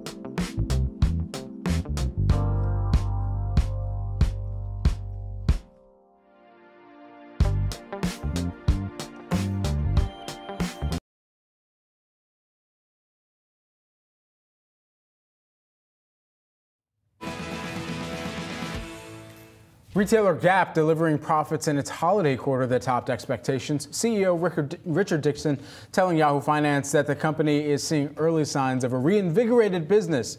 Shares are higher by a little more than 4% here. Here to discuss the progress in Gap's turnaround efforts, we have TD Cowen analyst Jonah Kim. Great to have you here with us today. First and foremost, you think about the quarter, you listened into the call last night. What is your takeaway about where this company is and it is in that reinvigoration broader plan? Yeah, certainly. Thanks for having me today. Certainly, the company's on the path of improvement. In Old Navy comping 2%, Gap comping 4%, I think is a very good sign. The thing that we are looking for is stability in the business and longevity of growth trends. Certainly, Banana Republic and Athleta are still undergoing some changes, and then the recovery is expected to happen more longer term. So I think those are the signs that we are looking for. But the margin improvement was very solid. Gross margin was up 530 basis points for the year. It was up 380 basis points. So all those improvements are quite impressive, but we are looking for signs of stability and just sustainable growth ahead. What's going to drive that, Jonah? I think it's really a combination of having very creative marketing and on-trend products across all brands. Old Navy is having, I think, a little bit of a refreshment with Zach Posen as a creative director. And the Gap brand, they're trying to find that, cultural relevance through TikTok and social media. So all of those combined, and I think the management team's really vision is changing. So those are going to be the key driver for sustainable top line. But obviously, specialty retail apparel is quite, difficult to get the trend right. So it's a little bit difficult for us to recommend it at this time. But certainly, I think if Athleta and Banana Republic, if we are seeing solid signs there, we'll get more confident in the stock. It's really interesting that you mentioned those two words in cultural relevance for a company in Gap. And I know that this year they've got one of their biggest planned Gap collaborations that's set to come. What do collaborations like that do in moving the needle in this reinvigoration plan and securing market share as well? Yeah, I think one of the most important things now in the apparel market is getting the younger consumer as well. Gap is an old brand, but they've lost relevance with younger consumers. So I think having those collaboration and being more viral on social media certainly helps. Having just the right trend products without overbuying on the inventory is also important for margin improvement. So all of those combined, I think, is in top of mind for management team, but just the execution is what we are really looking for. Jonah, when you take a look at Banana Republic, those comp sales declining 4%. We're seeing progress in other parts of the business. Banana Republic, obviously, one of the lagging brands. What do you attribute that to? Yeah, they made a change last year in the past few years to really elevate the brand and having the price point higher. Obviously, I think that just coincided with consumers being more muted, and at that price point, there are a lot of competition as well. So I think just all of those things combined has led to some muted growth trends at Banana Republic, and I think it's really, if the Gap turnaround and Old Navy turnaround are successful, maybe they can have the same playbook at Banana Republic. But I think just the higher price point in this type of economy is just a difficult play currently. What does the company need to do to get Athleta right? I mean, we think about what they said on the call and ultimately comps being down 10%. They did say that they lapped a period of heavy discounting that they previewed last quarter. But ultimately, as you think about this highly competitive environment where you're competing not only with Lululemon and Nike, but all of the other new incumbents that are selling well into digital footprints, whether that be on TikTok or Instagram. So what does Gap need to do to really stand out in a market that everyone's just kind of looking for stretchy pants out there? Yeah, sure. I mean, one of the key catalysts here is Chris Brinkley, the creative director, is from Alo, which has had huge success in the market. So I think that's a key catalyst going forward. And what's unique to Athleta is, they are very focused on women and having that voice heard. So I think that focus is quite unique in the market. And they do play a little bit below Lululemon in terms of price point, and they can have their core products, I think, resonating more with the consumer that look for a more woman-focused brand. So I think all of those things could drive this brand. It is quite important piece of Gap for investors to have Athleta back to growth. and obviously have margins expand. So that's going to be one of the key drivers for the stock to see this brand just recovering. All right, TD Cowen analyst Jonah Kim, thanks so much for taking the time to join us here this morning. All right, keep right here on Yahoo Finance. Much more of your market action ahead. We'll be right back.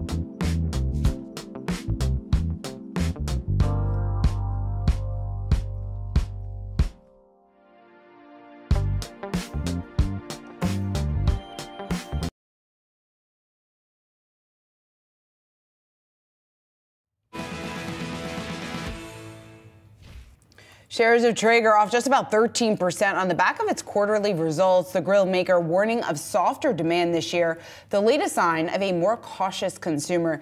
Joining us now, we want to bring in Jeremy Andrus. He's the CEO of Traeger Grills. Jeremy, it's great to have you here. So the stock reaction, a lot of that because of the guidance that you gave, expecting softer than expected demand for the year. Can you give us just a little bit more context about the spending trends that you're seeing from consumers and when you expect potentially to see that tick back up once again? Absolutely. Good to be here. I would start by saying we had a solid quarter in a tough environment. Sales grew by 18% in the quarter. EBITDA grew from $7 million to $13 million over the prior year quarter. And if you step back and look at the year, in an 8% decline on top line, we grew EBITDA by 47% and expanded gross margins by 200 basis points. So I say that to sort of set the context for the environment that we're in, which is high ticket consumer durable is a tough space to be in the moment. There was a lot of pull forward demand that came from the pandemic. Consumers were home buying, and that's That's created some pressure on these categories, outdoor cooking included. And so we've taken this moment as the industry sorts through the pull forward demand to really focus on financial health, financial flexibility, to drive profitability, to create a more efficient P&L with better margins. And that feels like the prudent thing to do in this environment. In terms of the trend and sort of how we think about the industry longer term, I'd say a couple of things. Number one, this is a resilient industry. Americans have always cooked outdoors. It is, if you look at the last 20 years of market data, it's been a steady grower with very few exceptions. And so right now we're playing in an industry that's meaningfully smaller than the industry of 2019, and it will recover. Our expectation is that as interest rates come down, that we return to growth, that the category returns to growth. And that for us feels like a moment in time to also lean more into growth type of investments. Jeremy, I wonder right now what type of order volume moderation you're seeing from your wholesale partners for the big ticket items, the known items that Traeger has made its way into many backyards and decks and porches for years, and how long that type of environment might last from your purview? Well, look, the industry accelerated meaningfully in 20 and 21, and it's declined the last 2 years. 2022 it declined high teens. 2023 last year declined high single digits, and we expect to see some decline in the industry again this year. Our expectation is that in 2025 the industry begins to return to growth, and I think it's it's fair to say that it is consistent with other similar industries. We've heard Home Depot on their earnings call a couple weeks ago suggested weakness in high-ticket consumer durables. We play in a similar space, and so it will return to growth. Calling the timing is not an easy thing to do, but we do believe that at some moment we return to more traditional replacement cycles. Interest rates tend to stimulate purchasing in high-ticket durables. Consumers do tend to finance these things. It seems like, based on everything we're seeing in the macro and sort of commentary from the Fed, that we start to experience some reductions in interest rates this year. And so, we still look at this year and say, let's make sure that we're focusing on what matters for Traeger. Investment in product. We are investing in product innovation because we're a disruptor. We win with great experience. Community and brand. We have this incredibly passionate base of consumers. You talk to a Traeger owner, first thing they'll do is pull up their iPhone and they'll start flipping through the pictures of amazing food that they produced last night, last week, last month. And so, in the moment, we're very focused on what's sacred to our business, product investment, community engagement. And as we start to see the macro turn in terms of high ticket durables, we'll begin to lean into top of funnel investments to drive more growth. Jeremy, what are you seeing just in terms of how retailers are taking on inventory at this stage of the economic cycle? You know what? Our retailers for the Traeger brand are healthy in terms of inventory. And so we work very closely with them to ensure that they're carrying the right levels of inventory, particularly as we move into our key season. We really accelerate during the second quarter. And so I would say that Traeger was actually one to get back to a healthy inventory level sooner than our competition. And that's helped a lot. That's created a more productive conversation with our retailers to ensure that they're holding the right levels of inventory to support the demand. Jeremy Andrus, who is the Traeger Grill CEO. Jeremy, great to have you here with us. You've gotten us all hungry, so I guess I got to do something about that now. Thanks. Good to see you. Coming up, a strategist breaks down how investors should be digesting the jobs report. That's after the break.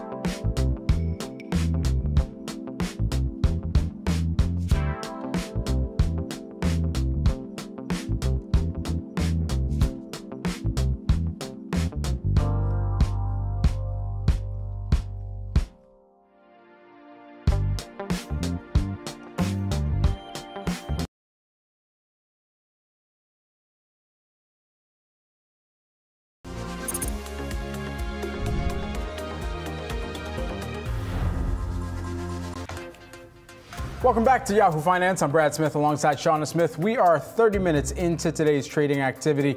Let's take a look at how things are shaping up right now. Stocks are higher following February's mixed jobs report. Showed some resilience in the headline number and some signs of softening in the revisions. Investors now weighing whether this labor market means the timing of rate cuts could be pushed out, brought forward. We've got a lot of that debate continuing to wade through. All right, let's take a look at some of those individual trending tickers. First up, Novo Nordisk edging lower this morning after the CEO saying that he expects prices for weight loss drugs to fall as more people start taking these medications. Still, Novo Nordisk expects to maintain pricing power when it comes to the next generation products. Now, this comes after the Danish pharmaceutical giant surpassed Tesla in market cap on Thursday. And Coinbase ticking higher after getting an upgrade from Goldman Sachs to neutral from sell. The analyst cutting the recent jump in Coinbase's stock as well as the company's commitment to more consistent profitability. This comes as Bitcoin hits fresh highs this week. All right, and Carvana shares surging after RBC upgraded the stock to sector perform from underperform, up just about 12% today. Now, the analyst is saying that investors are underestimating potential cash generation per car, and they think that will be a catalyst for the stock here going forward. Well, we are about 30 minutes into the trading day and taking a look at the major averages. You're looking at gains across the board. Now, we got that headline print. They came in better than expected. Jobs growth surpassing expectations, but the unemployment rate rising for the first time in months, and downward revisions to job growth for the prior 2 months, suggesting a cooling labor market. So what does this mean for investors? Who better to ask than Liz Ann Saunders, Charles Schwab, Chief Investment Strategist. Liz Ann, it's great to see you here. So I'm curious just your first take at this report and what this signals here for investors going forward. Well, to the extent the doves and hawks have been fighting it out, I'd say this report results in a dead heat. There's literally something for everybody in here. At first blush, the payroll number was better than expected, but pretty significant downward revisions. The differential between the establishment survey, which generates payrolls, and the household survey plunged again. That's 3 months in a row of declining household employment. Obviously, the unemployment rate jumped, but that's all non-prime age. You did see an increase in the prime age labor force participation. You saw in line with expectations wages, which is good from a Fed reaction function perspective, but it really was chock full of data that really supported any view or case you have. And so what does that, in that case, set up for the Fed at their next meeting? How does this perhaps move the needle one direction or the other? I don't think this particular report moves the needle one direction or another. Right now, we've got about a 25% probability based on the Fed funds futures market of a cut in May. I still think that seems a little bit premature unless we get a much more dovish read on CPI and PPI next week. Absent that, it looks a bit more likely to be June. That's got about a 60% probability right now. But when you have a data-dependent Fed, it means they and we are all at the mercy of data. And I think what was nice to see is you didn't get another really hot jobs report to follow on what was last month's hot pretty much across metrics, but that followed a really hot CPI report. So best case scenario obviously would be a little bit of a cooling in both CPI and PPI, and that the combination of those reports could potentially move the needle in terms of May versus June. Liz, we've been talking so much this week and really at length over the last several months about the run-up that we've seen and just a handful of names, a lot of the excitement driven by the AI rally. What do you make of current valuation levels? And given the fact that if we were to see a rate cut before maybe in May or June, like you were potentially saying here, do you have any concerns, I guess, about where valuations are today? So, if rates start to move down, all else equal, that's beneficial for valuations, because if you look at the history of valuation levels, the macro condition that tends to drive them, other than just market sentiment, is inflation. And the sweet spot for inflation as it relates to more elevated valuation levels or a market that can support that is maybe not coincidentally around that 2% zone that the Fed is looking for as well. We're not there yet. That said, valuations are stretched. But as I said, valuation, first of all, should never be a market timing tool. Not that there's anything that is an accurate market timing tool, but valuation is as much a sentiment indicator, an indicator of sentiment, as it is some, fundamental timing type tool. And if you do X out some of the mega cap earnings leaders, you have a more reasonable valuation. The problem is if you X out the earnings of those mega cap leaders, you also go back down in negative territory for earnings. So it works in both directions. But the broadening out we're seeing, that's happening in a little more stealthy a way. The unbelievable dispersion in the Magnificent Seven this year, with NVIDIA still at the top, but Tesla at the very, very bottom. The fact that the average Nasdaq member stock has actually had a 23% drawdown this year relative to only 3% at the index level. So there's a lot of churn going on under the surface, which is not a bad thing in terms of what it suggests about maybe some broadening out. Lizanne, I remember doing a write-up earlier this year, maybe it was tail end of last year, just trying to preview what could really outperform. And the comments that I got continuously resounded around small caps. And yours was one of them. I remember that discussion here.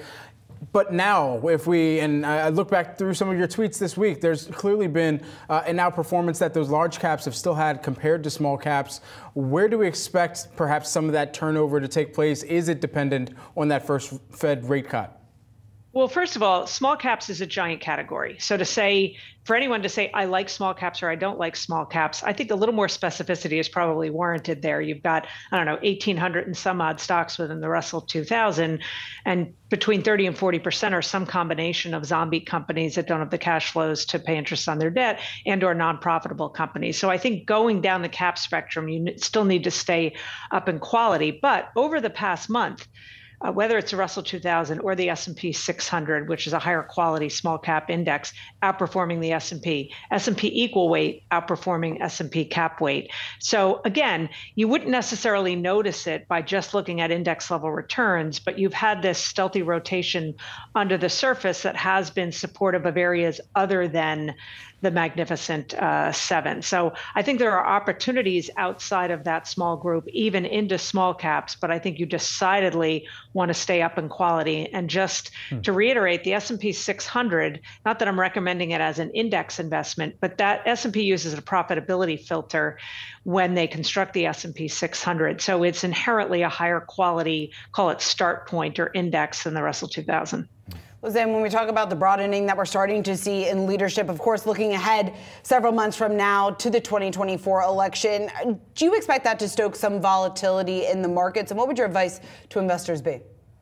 It is possible that the election, it's not just the U.S. election, there are elections in a lot of places. More than 40% of the global population is represented by, lives in a country that has an election this year. So I don't think it's a stretch to say it could be a volatility driver, especially in the equity market, because volatility has been so low. You tend to see more movement at the sector level as it relates to, candidates and policy positions.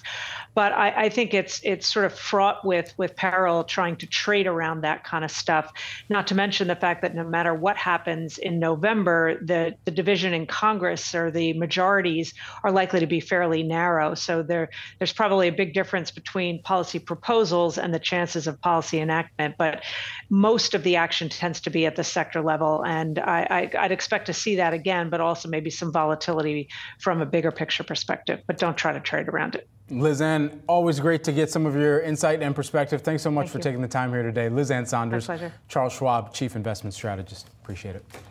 Coming up, everyone, we got a hotter than expected headline number from the February jobs report, but some key revisions. How is AI impacting the labor market? We're going to break that one down and discuss next.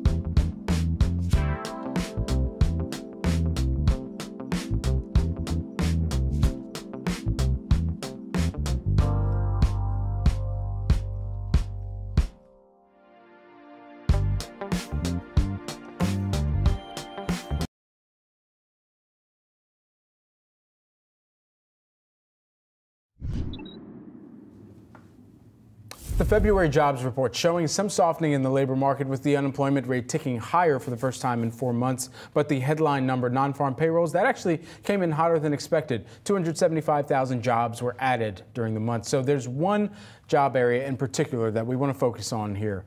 AI.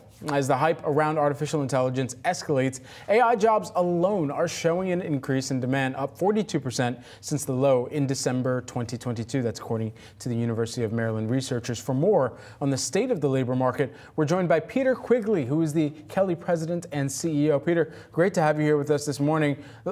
You know, when we think about where these new roles are going to come about, what the skill sets are, and where this is really taking on some prominence, what are you seeing from what you're tracking in the broader employment situation environment? What, in terms of AI specifically? Absolutely. Yeah. So we're seeing the introduction of AI in almost all of the sectors that we support because of the rapid adoption. You know, it took Instagram, I think, 1.5 years to get to a 10 million users, and generative AI took it 2 months. So I think that's 100 million users actually. So the adoption rate is considerable. There are clearly going to be jobs that are eliminated due to AI. Challenger, Gray, and Christmas for the first time last May in their layoff report cited AI as a reason for layoffs. But by and large, I think we're going to see more jobs created than we are destroyed, which is a view held by the World Economic Forum. McKinsey issued a report.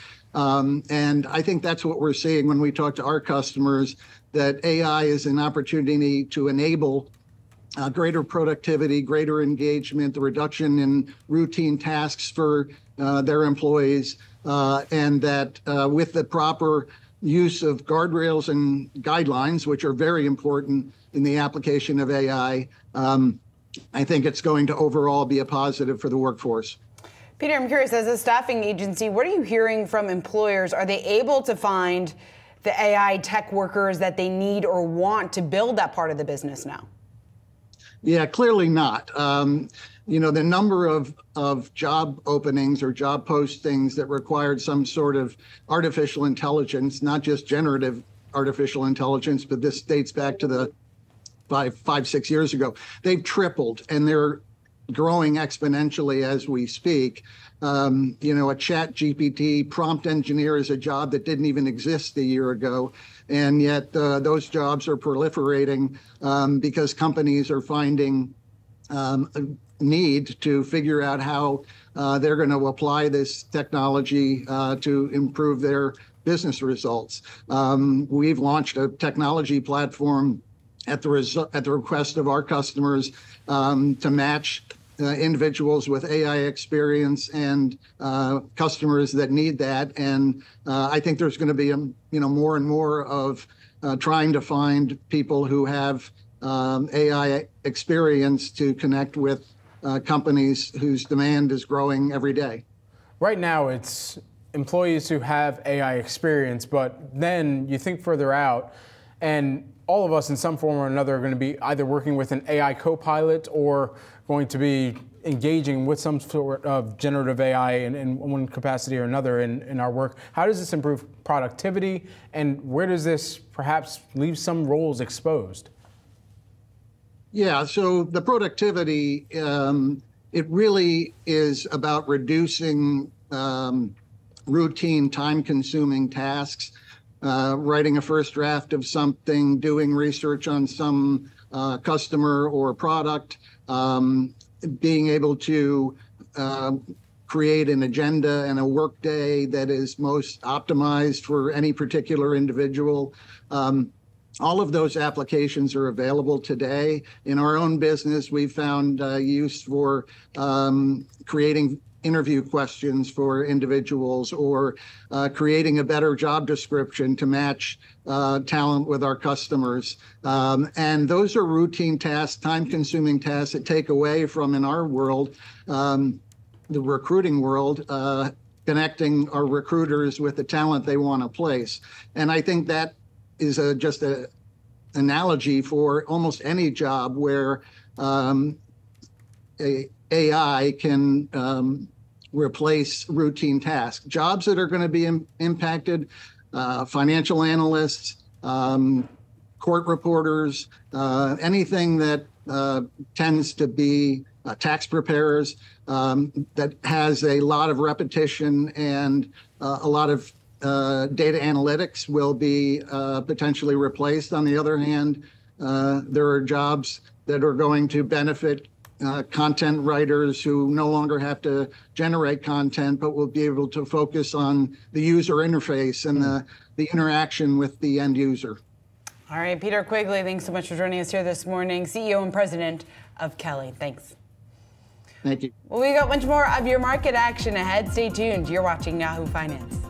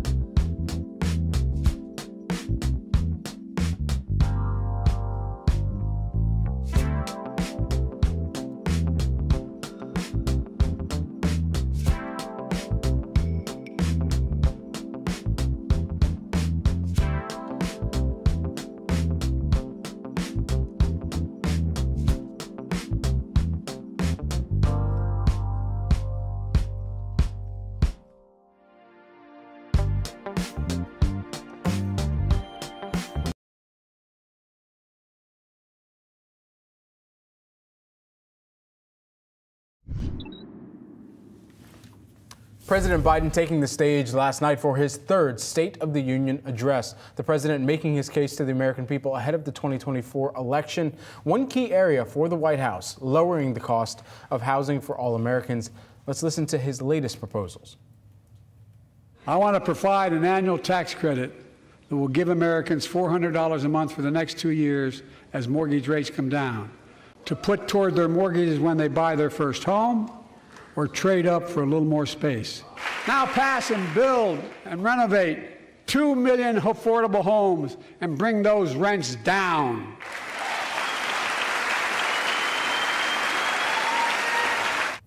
And so how realistic are Biden's latest economic plans? Joining us now, we've got IXIC Boltansky, who is the BTIG Director of Policy Research.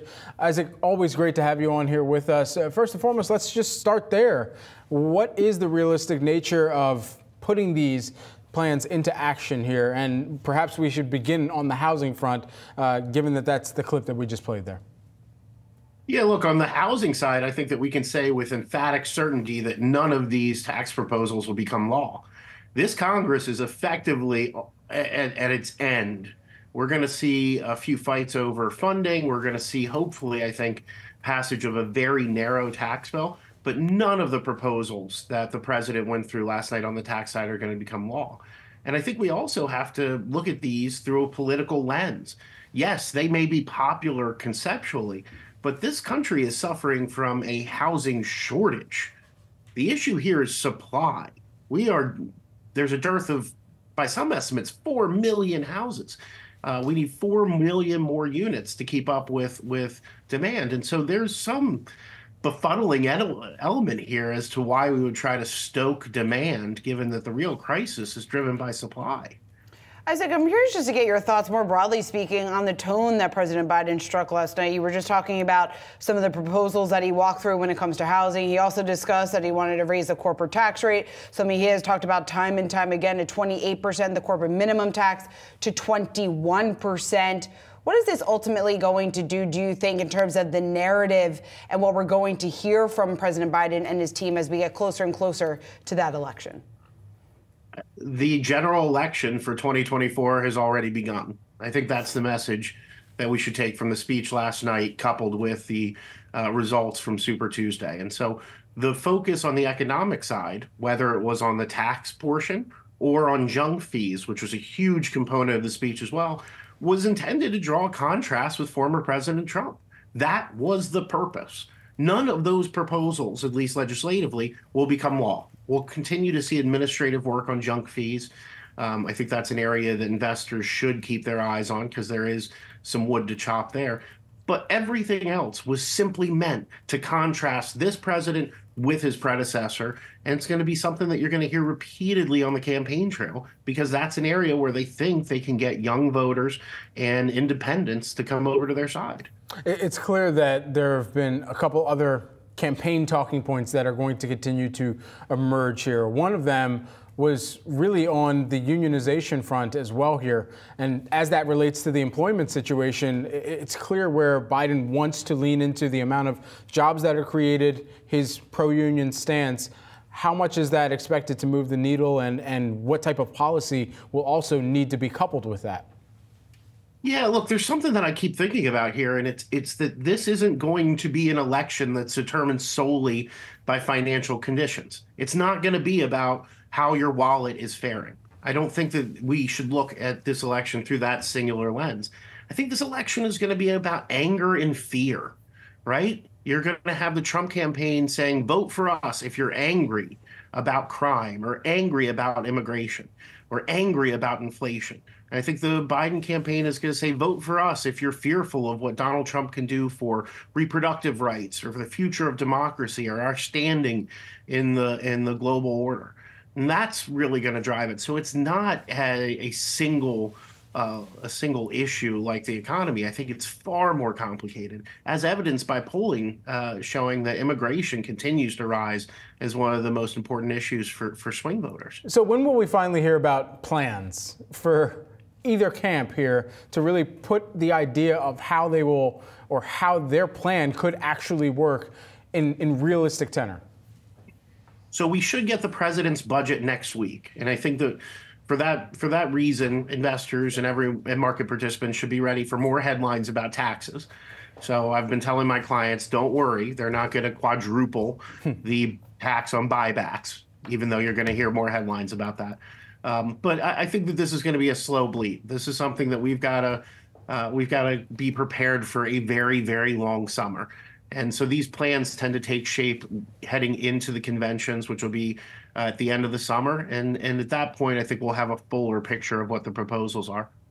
Isaac, anything that you heard last night, did it change your view just in terms of the risk of a government shutdown and what we could see play out over the next week or two? Nothing last night changed how we're thinking about the next few weeks. I still think that the risks of a government shutdown are elevated. It's great that they got 6 of the 12 appropriations bills done. That's wonderful. But the next 6 are the really tough ones. We're talking about Homeland Security and defense and things that have real tough politics to them. So I still think that there is a elevated risk of a government shutdown, and I think that investors should look past it. I don't think they should care at all. I think that the fiscal questions that investors are going to have to start wrestling with are going to come into light in 2025, and that's when we're talking about the debt ceiling again, and when we're talking about $3.3 trillion in tax cuts expiring. Isaac Boltansky, always great to have you here at Yahoo Finance. Thanks so much for joining us this morning. BTIG's Director of Policy Research. Thanks. Well, President Biden taking a moment in his State of the Union speech to address plans to lower food costs for Americans. The president voicing the administration's efforts to crack down on shrinkflation. Take a listen. Too many corporations raise prices to pad their profits, charging more and more for less and less. That's why we're cracking down on corporations that engage in price gouging and deceptive pricing, from food to healthcare to housing. In fact, the snack companies think you won't notice if they change the size of the bag and put a hell of a lot fewer, same size bag, put fewer chips in it. No, I'm not joking. It's called shrinkflation. Pass Bobby Casey's bill and stop this. I really mean it. Here with more on what this means for the grocery landscape, we want to bring in Scott Moses. He's Salomon Partners, head of grocery, pharmacy, and restaurants, along with Yahoo Finance's Madison Mills. Great to have both of you here. Scott, let's talk about what we heard from the president last night. His focus was on shrinkflation, but it really gets to the heart of the matter, and that is the fact that millions of Americans are still paying much more for groceries than they were a year ago, than they were a couple of years ago pre-pandemic. Grocery prices are actually up 25% higher than they were in 2019. Are Americans going to see any relief at the grocery store soon? Well, first, thanks for having me. And I agree. Look, food inflation has been a real challenge for all of us. But we should focus on the real causes. So COVID, supply chain, various ecological shortages around the world, that brought food inflation to over 8% in February of 22. The Ukraine war brought us to 13.5% later that summer, and we all felt that.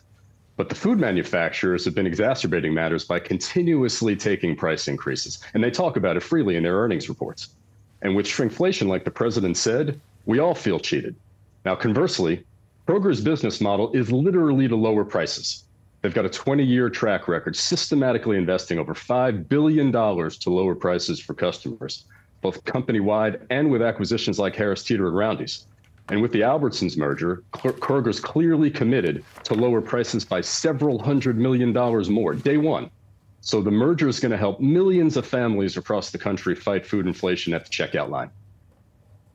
Scott, we should also mention that you are consulting on the Kroger-Albertsons potential deal as well. But having said that, I want to get more of your thoughts on this idea of price gouging. You mentioned that they're bringing it up in their earnings reports, but it makes sense in a capitalist world that companies are going to raise prices to whatever the market will bear. So given that condition, if you were advising the president or someone running for office right now, what would your advice be to them to get grocery prices lower, given that grocers don't have an incentive to lower prices just because consumers want them lower? Well, my advice would be to let transactions or companies who've got a long track record of lowering prices continue to do that, right? Our grocery industry has changed radically over the last 20 years. 20 years ago, 10 of the top 15 American grocers were supermarket grocers. Today, there are only 5 of the top 15. The other 10 are national discount grocers like Walmart, Target, Costco, Amazon, and Whole Foods, Aldi, and Trader Joe's, Dollar General. And those guys have got 60% market share, and that is rising fast. So in order for supermarket grocers to continue to lower prices, they sometimes need to get bigger so they can have remotely the scale that some of those larger national discount grocers have got. Because I'll tell you, in the long run, those national discount grocers who now have got over 60% share, they pose an existential threat to supermarket grocers, just like they've done with department stores. And that's not theory. We've all seen this over the last 20 years. What is the way that, and I mean, even as you're talking about their ability to compete against an Amazon, a Target, a Walmart, and Amazon for their own right, going out and purchasing Whole Foods back in 2017, $13.7 billion, you think about their ambition to really make sure that they cement themselves within that grocery landscape. For a Kroger or an Albertsons, what is the opportunity that they have to even continue as a business in the same way that we've known them to this point if this deal is not consummated? Well, you are absolutely right by pointing out the wide difference. So let's go through a few examples. So Walmart is the world's #1 grocer by a very, very wide margin, and they've got about 30% share here in the United States. They're 3 times the size of Kroger, 3 times Costco, 5 times Albertsons or Amazon, and roughly as large as all 4 of those companies combined. Its next 4 competitors. So Walmart clearly dominates U.S. grocery. It's twice as big as Kroger and Albertsons will be combined. Then there's Costco, the world's #2 grocer, #3 in the U.S., just behind Kroger. Most of what they sell are groceries, and 40% of American households are Costco members. And the average Costco store does 5 times the grocery sales of the average supermarket grocer. And then, like you said, there's Amazon and Whole Foods. The world's #4 grocer, #5 in the U.S., soon to be #4 when they overtake Albertsons. And they had the same epiphany as Walmart did 30 years ago. If you want to be the world's #1 retailer, you've got to be the #1 grocer. And Alina Khan herself called Amazon a rival grocer in a New York Times op-ed that she wrote in June of 17 when they bought Whole Foods. And she was very prescient, just as you point out, in predicting just how important Amazon was going to be and just how detrimental they were going to be to regional grocers like Kroger and Albertsons. If the Kroger-Albertsons deal were to go through, I know that you anticipate that leading to lower prices and a protection of jobs. Talk me through the kind of operationalize that for me. How does that hit the consumer? If that deal does go through, how does that actually make my $5 avocados a little bit more affordable for me? Sure. Well, Kroger has said they're going to invest, as I say, several $100 million day one. And the reason they can comfortably say that, beyond the fact that they've done it consistently company-wide and with acquisitions over the last 20 plus years, is because with mergers in the grocery industry, and I've been doing this well over 20 years myself, you get savings in procurement, in systems, in logistics, in various corporate contracts. And so it enables a company, if they're doing the right thing by their consumers, to pass those cost savings on. And that has been Kroger's business model consistently for the last 20 years. Solomon Partners, Scott Moses, along with Yahoo Finance and Madison Mills. We're going to have to leave the conversation there. We do need to figure out why Maddie's paying $5 for avocados here in a moment. I mean, my last one was $2.79, I think. Thanks so much for taking the time here today, Scott. Thanks for having me. Take care. Let's do a quick check of Bitcoin. Taking a look at BTC USD. It's just hit another record high. As of right now, you're seeing it just below $69,000. Bitcoin has been on a tear this year, up over 57% year to date. And it's certainly been one of the larger trending business stories, financial stories, currency stories over the course of this week across social media as well. It certainly has. And as we've seen the price of Bitcoin rise, we have certainly seen many crypto-related, crypto-tied stocks also riding that wave to the upside. Coinbase today, that crypto exchange, it's rallied 300% in the last 12 months. The move to the upside today, taking that stock up now and topping its direct listing price here as Bitcoin surges. We're also seeing gains from MicroStrategy, from Marathon Digital, from CleanSpark, among the winners within the crypto space as we see this rally that we saw starting in 2023 continue here throughout the start of the year. And again, Bitcoin closing out a record-setting, about to close out a record-setting week with another record here today. Yeah, I'm looking at this price spike that we saw, and this is on the Yahoo Finance platform. Everybody can go on there, do some advanced charting as well here. But this spike that took place Eastern time at around 10:30-ish a.m. Eastern time, which pushed it to nearly $70,000 here. So we'll continue to watch this, of course, going into the weekend. Crypto markets don't close. All your market action, though, is straight ahead. Stay tuned. You're watching Yahoo Finance.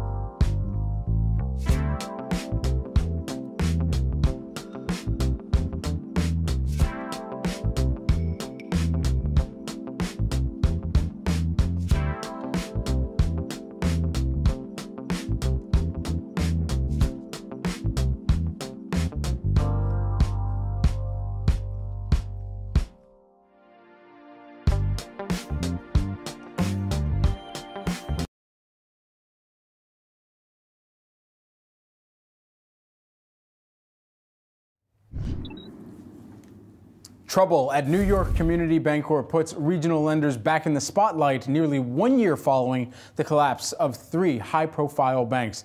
A surprise fourth quarter loss sent shares of NYCB into a tailspin shortly after the start of the year. And now the struggling lender is getting a $1 billion infusion from a group of firms led by former U.S. Treasury Secretary Steve Mnuchin as it looks to regain investor confidence here. Now, some of the bank's troubles can be traced back to the crisis that unfolded 12 months ago. So let's take a look back here, Shauna. All right, we will. Well, on March 8th, 2023, Silicon Valley Bank announced $1.8 billion in losses after selling investments to cover up increasing withdrawals. The next day, SVB's stock crashed and people panicked, causing a bank run. By end of the day, depositors attempted to withdraw $42 billion. Now, on March 10th, federal regulators seized SVB, not long after Signature Bank. Regional stocks plunged and President Biden addressed the nation, trying to reassure Americans that the banking system is safe. That's right, but confidence faltered. Several banks experienced issues. UBS, they agreed to acquire Credit Suisse to prevent it from collapsing. And First Republic got a $30 billion ejection from 11 banks, but it wasn't enough. Regulators, they seized the bank on May 1st, and it was sold to JP Morgan Chase. Well, the collapse of Silicon Valley Bank, Signature, and First Republic represent 3 of the biggest bank failures in U.S. history. New York Community Bancorp took on some of the assets of the failed Signature Bank, absorbing billions in loans, pushing the lender above the $100 billion threshold that subjects banks to higher regulatory standards, including needing to hold more capital against future losses. That's right. And so NYCB now saying that it's the reason that it slashed its dividend and set aside more money. But loan loss money aside, the bank is under pressure because of its high exposure to commercial real estate, which has fallen significantly in value since the pandemic and the rise of remote work. So what does the road ahead look like for regionals? We're joined by Brent Beardall, who is the CEO of WaFd Bank. Thanks so much for taking the time. What does that road ahead look like from your purview? You know, put it this way, the road ahead looks a lot better than it did a year ago. Regional banks are actually very strong, and I was so glad to see the infusion of capital into New York Community Bank. It had some problems, and I think that capital will help address those problems. Brent, when we talk about the need for regionals here to reassure investors, skeptical investors who maybe aren't sure just about the risk that some of these regional banks have a high exposure to CRE, what the road ahead could look like, what would your message to those skeptical investors be? Thank you for asking the question. One of my favorite things to do is to try to educate people about commercial real estate. Commercial real estate is such a broad category. Literally, it means 1,000 different things. What's in commercial real estate? You have office buildings, which of course is the highest risk right now. You also have hospitality, you have hotels, you have apartments, you have warehouses, you have self-storage facilities, you have car wash. It means so many different things.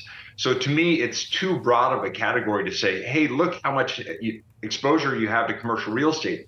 The question is, what kind of commercial real estate? And then once you understand what kind of commercial real estate, an investor really needs to know 3 things from my perspective. Number 1, location. It's no secret. Everyone knows that with real estate, it's all about location, location, location. If you were downtown San Francisco right now, you probably have a problem.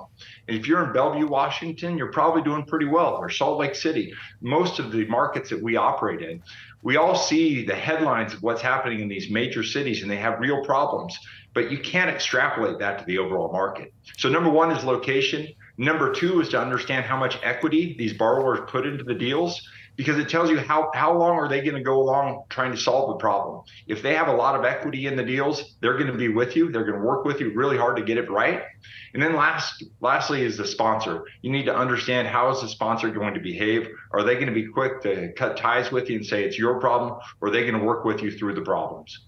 And so how does this materially change the propensity of regional banks to have the same type of commercial real estate exposure that they've had in the past versus passing that off to some of the larger banks? Yeah, well, I think the real question is, do we need to pass it off to the larger banks? Is it a problem? For us at WaFd, we've now been on in the last 10 years, 9 of those years we've had net recoveries. We've only had 1 year of net losses. Think about that. On our commercial real estate book, we've almost had no losses in the last 10 years. So literally, if we decided strategically we wanted to change our focus from commercial real estate into another asset category, we're literally taking more risk. Is that what we want? So I would say, don't just jump based on the headlines, but understand what kind of risk there is in the portfolios and where do you want to be. Commercial real estate has served us very, very well as regional banks, and I think will continue to do so. And one of the other things, if I could point out too, because one of the headlines about New York Community is, they got in trouble with commercial real estate, and they did. But their issue is focused on apartments in New York City that have rent control.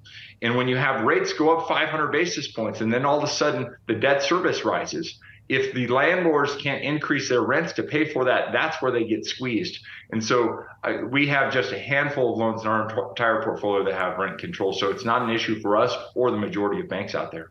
Brent, what is an issue for everyone on the street, but what is particularly regional banks, is where rates currently are and the pressure here for the Fed to potentially cut rates. If the Fed doesn't cut rates, or if it does in fact delay rate cuts, what does that mean for your business in the consolidation narrative? I think the most important thing is not necessarily what happens with rates in the short term. It's the shape of the yield curve, right? And we are now on, I think, 19 consecutive months. If you look at the inversion of the yield curve between the 2s and the 10s, we need to see a steepening of the yield curve. It's not necessarily how many cuts or when those cuts happen, but what happens in the yield curve. A positively sloping yield curve is good for all banks. So that's what we look forward to getting back to. And in terms of what the market thinks is going to happen with rates, I think the market's getting ahead of the Fed. And we've heard that with the latest Fed speak. I think this year, if we get a couple of cuts, I think that will be a good thing. I don't think we're going to see the 5 or 6 cuts the market was thinking a month or so ago. For construction projects that are waiting for that pathway of cuts to really emerge, how does that pass through to some of the banks that then would be the loaners of those on those projects, and trying to figure out where they play a role in financing some of those projects as well? The bottom line is it makes it tougher, right? Because with higher rates means it's a higher debt service, so the sponsor is going to have to come up with more cash. The lower the rate, the more proceeds the sponsor can get, and the lower the debt service. So you have a lot of sponsors waiting on the side, waiting for the Fed to act so that they can put more of the money into the actual project itself and less into the financing costs. Brent Beardall, thanks so much for taking the time here today. We certainly do appreciate it. Appreciate it, Brad and Shauna. Thank you. Thanks. Everyone, we've got all your markets action straight ahead. Stay tuned. You're watching Yahoo Finance.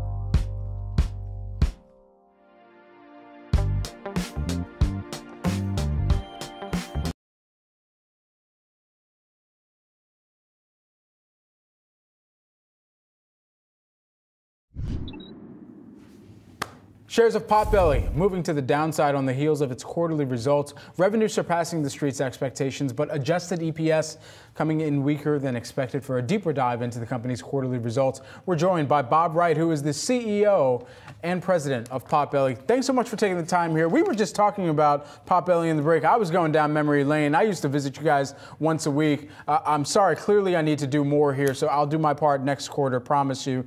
But first and foremost, walk us through this quarter. What are some of the catalysts that are jumping out to you that the company can lean further into, and where are some of the weak spots that you feel like might need some course correcting? Yeah, thanks. It's good to be with you. It was a great quarter for us. We had another quarter of same-store sales growth driven primarily by traffic growth. Second quarter in a row we've been able to say that. We had strong profitability and beat our guidance both for the quarter and for the year. So I'm thrilled with the performance of our team. Very, very proud of the work that we've achieved and accomplished, really not just in Q4, but throughout 2023. What's driving it? The five-pillar strategy that we've been operating under since 2021 is really at the root of our efforts, and it's the root of our success. Digital was a big success for us in the fourth quarter. Over 40% of our business came through our digital channels. That's 150 basis points better than a year ago. And for the second quarter in a row, we're very excited about this. More than half of our digital business is coming through our own channels, our Perks loyalty program, our app, our web, and that's what's really driving the business. We rolled out a new enhanced Perks loyalty program in January. But even before we did that, one of the other numbers we shared was an 87% increase in our Perks loyalty membership growth in the quarter versus a year ago. So a very strong quarter for us. We're really pleased. Bob, when we talk about inflation, obviously it's had a real impact on you, on your competitors out there. How have you navigated your pricing strategy, and what does that look like here as we're starting to see some of those pressures ease? Yeah, it's a great question. In fact, part of that five-pillar strategy was the rollout of our new menu back in 2021, and it became the foundation for reestablishing a much more value-centric relationship with our customers.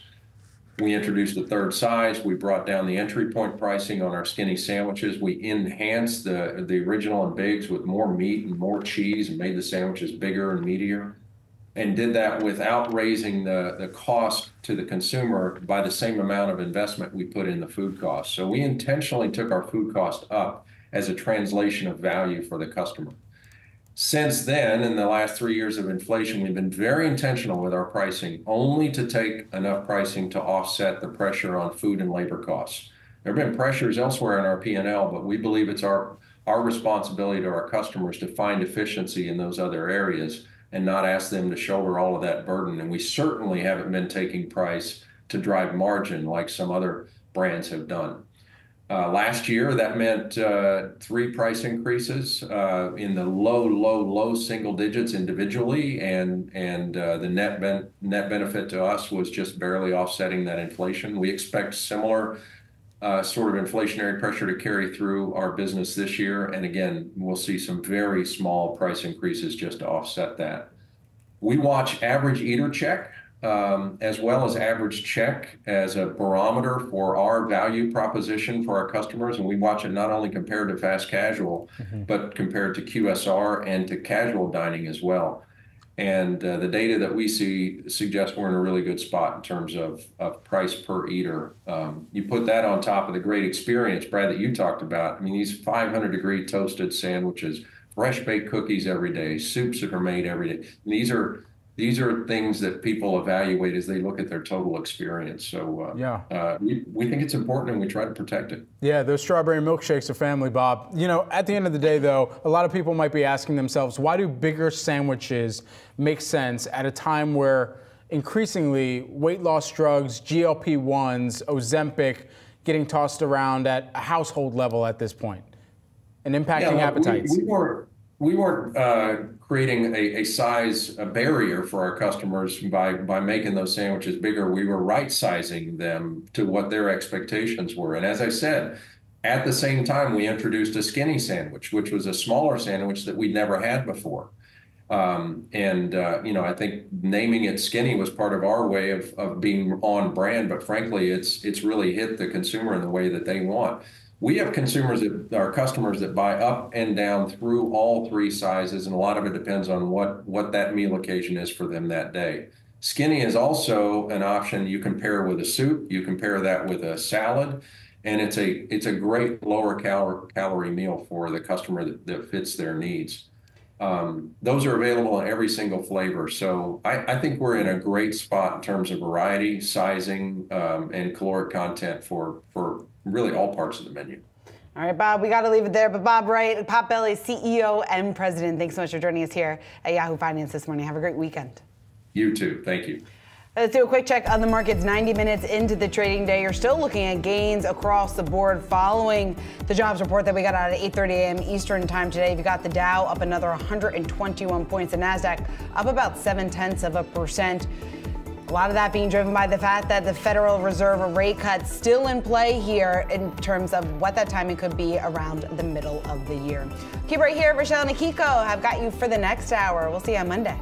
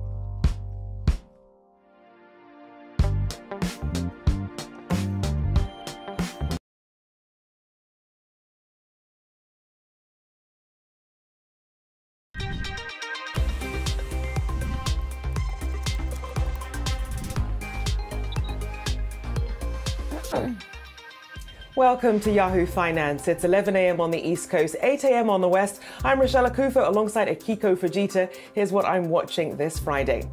The U.S. economy adding more jobs than expected in February, while the unemployment rate rose for the first time in 4 months. We'll discuss what this means for the Fed's rate-cutting cycle ahead. And from new climate disclosure rules to the approval of spot Bitcoin ETFs, it's been a busy year for SEC Commissioner Gary Gensler. Gensler is going to weigh in here first on Yahoo Finance. Our conversation with the SEC chair straight ahead. That's right. And Bitcoin is reaching record highs. Can the rally take other crypto-related stocks to new heights as well?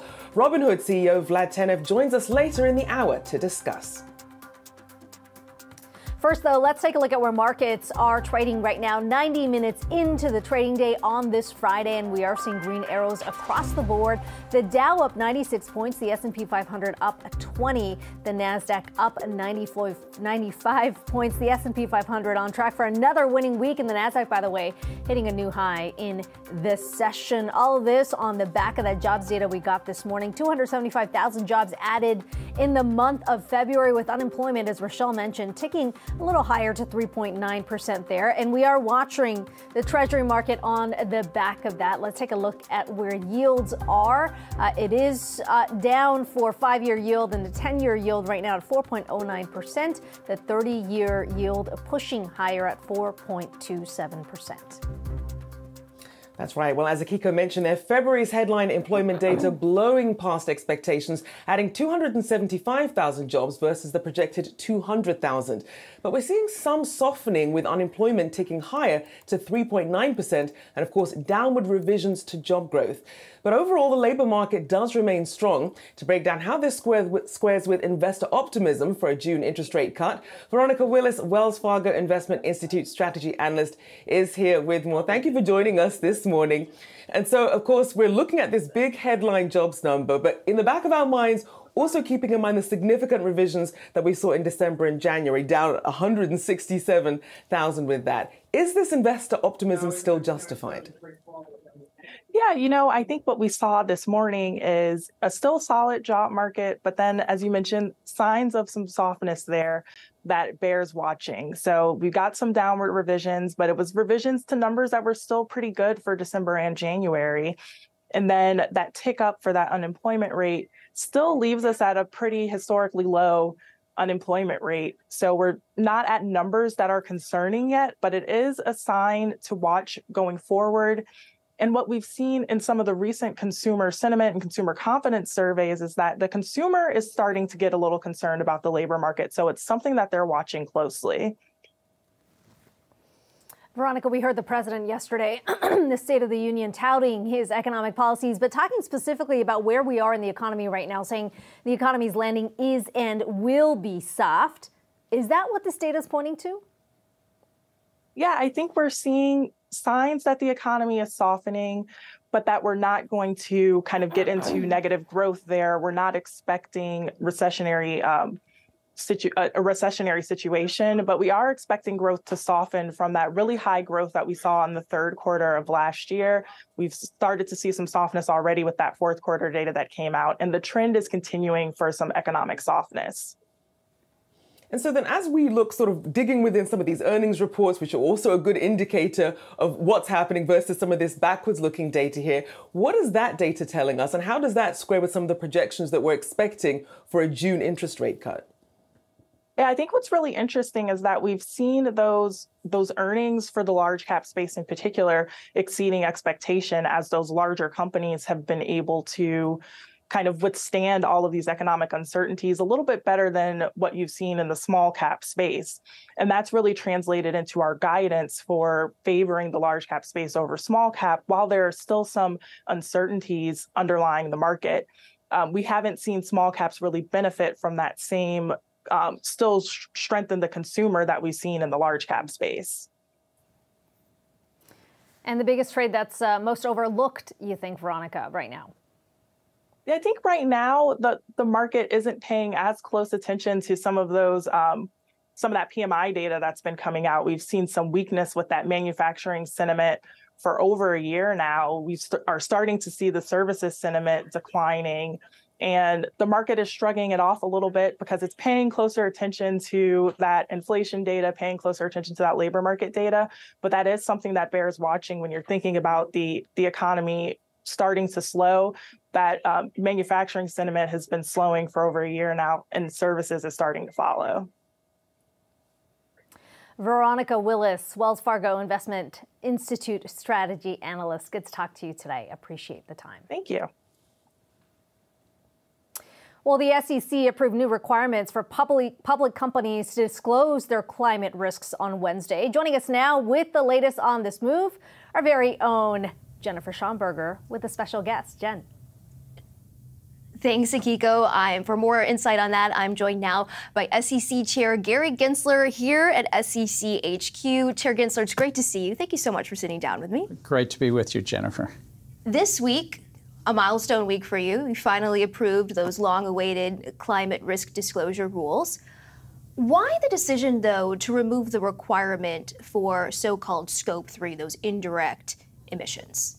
And here I thought you were going to talk about the execution quality rule we finalized this week. No. We are a disclosure-based agency. And what we found, and when I came into the job, that investors are making investment decisions based upon the disclosures of companies. Hundreds, if not over 1,000 companies already are making information available to their investors about climate risk.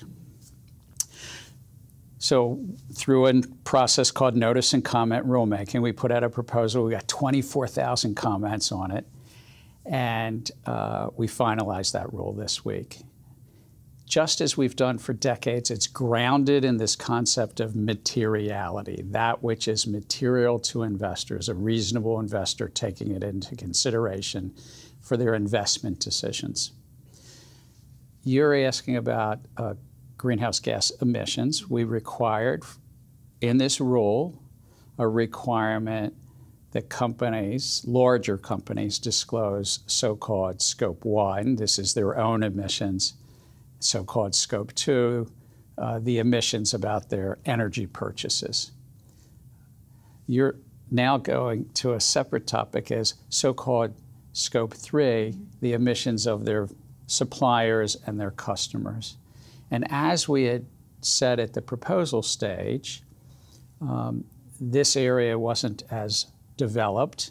Fewer companies right now, fewer issuers are making such information available.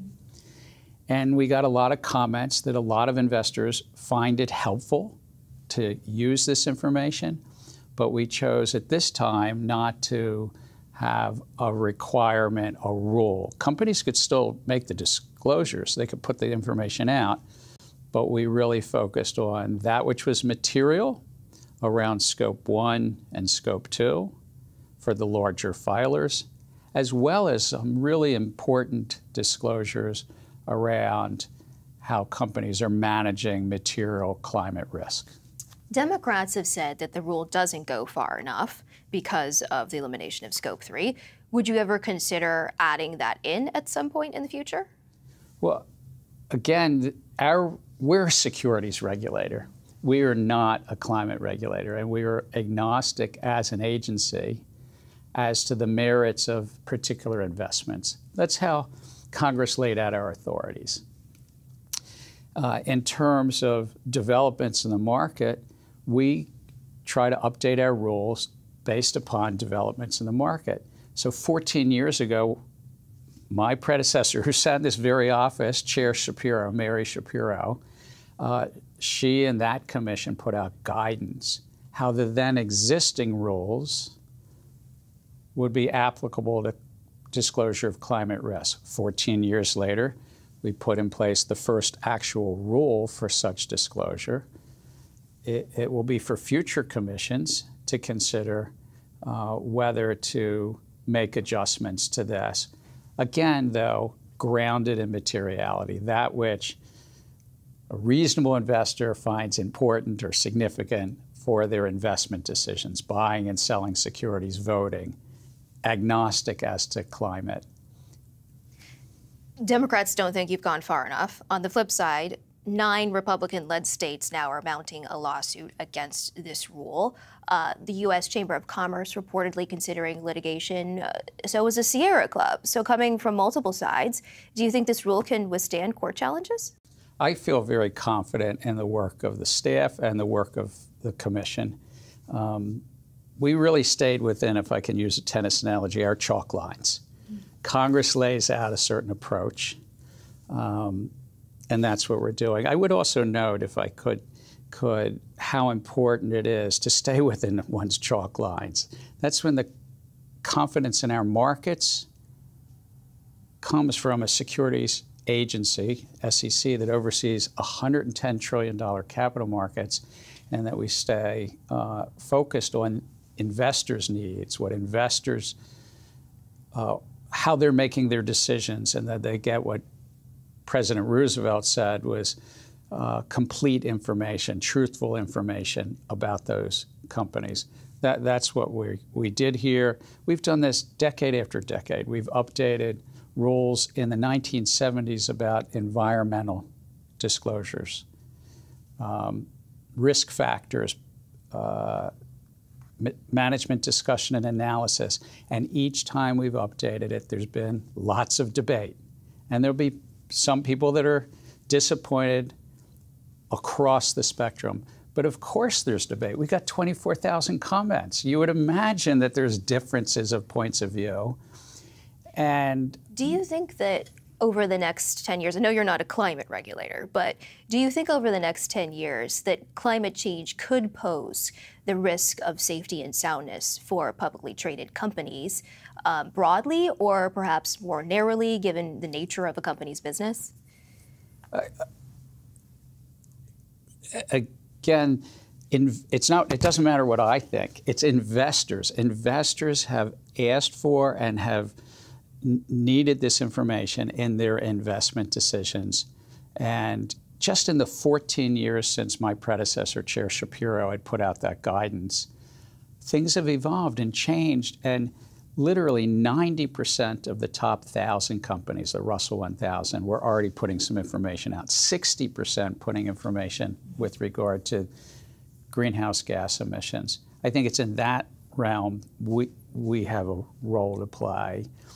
And we're merit neutral as to those investments that investors make. They can go long, buy something, or go short and sell something.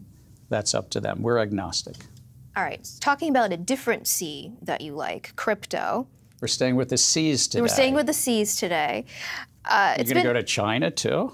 We could if you want. There we go. Before that, though, it's been roughly, 2 months since you approved the spot Bitcoin ETF. Now the industry is pushing to greenlight options for spot Bitcoin ETFs, or ETPs, I should say.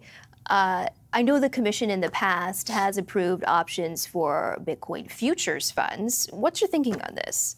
For your viewers, I know Jennifer knows this, that people in roles like mine try not to prejudge things that are in front of the commission.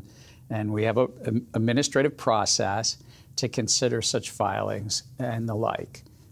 And that's what we'll do based on the law and based on the filings in front of us. At least 10 firms have filed applications for spot Ether ETPs.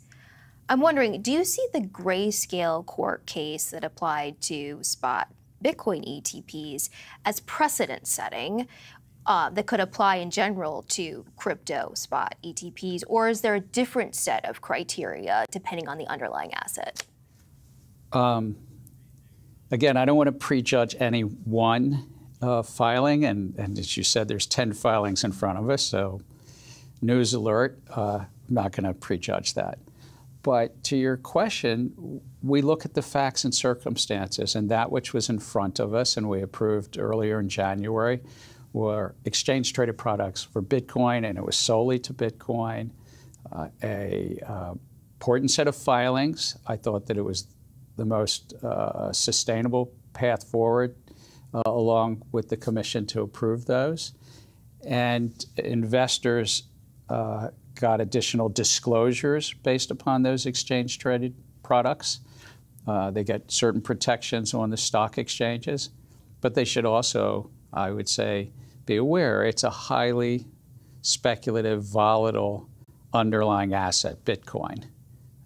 To your point, does the ability to stake Ether change your perspective on whether an Ether ETP is a suitable product, like a spot Bitcoin ETP? Again, I'm not going to speak to the specifics of filings in front of us. I understand the question. In general, though, can you talk? Not about a specific title. I think there's 15 to 20,000 of these crypto tokens.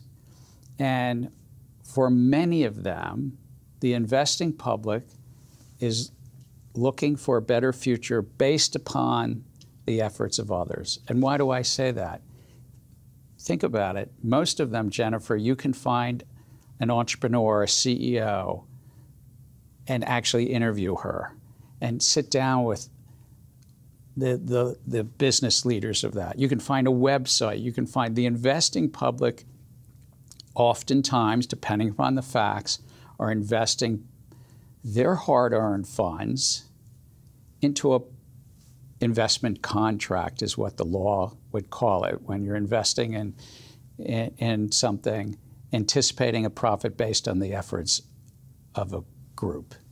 And this is the law of the land. That's the Supreme Court lays that out.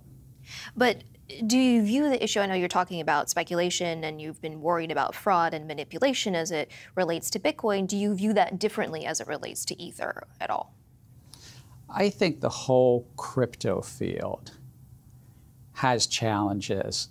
The whole field is rife with abuses and fraud. Look at the series of bankruptcies in 22 and 23 when investors weren't getting the proper disclosures from the middle of the market, the intermediaries. And by the way, for the viewing public, this is not that decentralized. That's part of the Satoshi Nakamoto and the folklore of decentralization. But in the middle, there are intermediaries that are pooling together your hard-earned assets, maybe not Jennifer's, but the hard-earned assets, and pulling them together and not giving you the proper disclosures. And they're doing things that we would never allow the New York Stock Exchange to do. They're trading against you. They're commingling your funds. They're maybe lending your funds out. They're operating as a clearinghouse, a broker, a dealer, an exchange. I think that puts the investing public at risk. All right, well, we'll have to leave the conversation there. We're out of time. But Chair Gensler, thank you so much, as always, for your insights. So appreciate it. Thank you. I'm sorry we didn't get to that third C. Yeah, we'll have to talk about China next time. Next conversation. All right, thanks. Rochelle, I'll send it back to you in New York. All right, thank you so much. Our very own Jennifer Schonberger there with SEC Chair Gary Gensler. All right, stay with us on Yahoo Finance. We have all your markets action ahead. Stay tuned.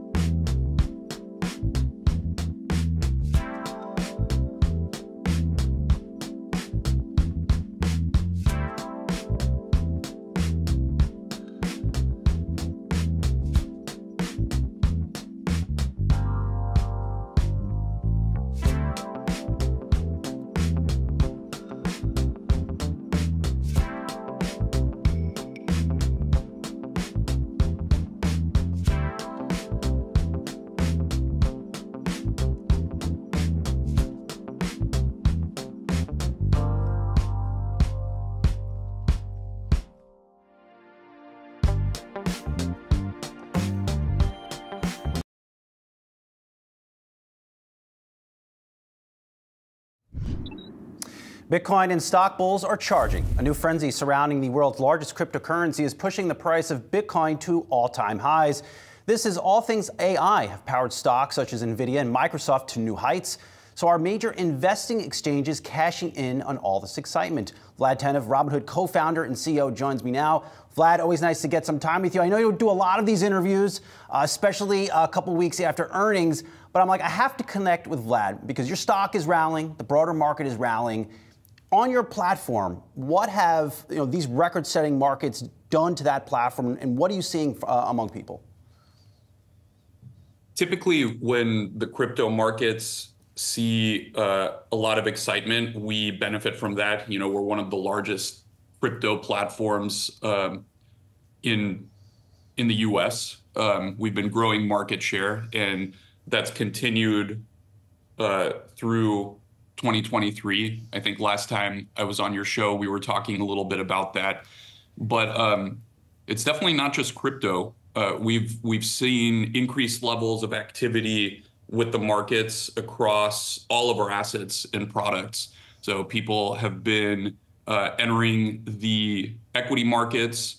Options trading has been up.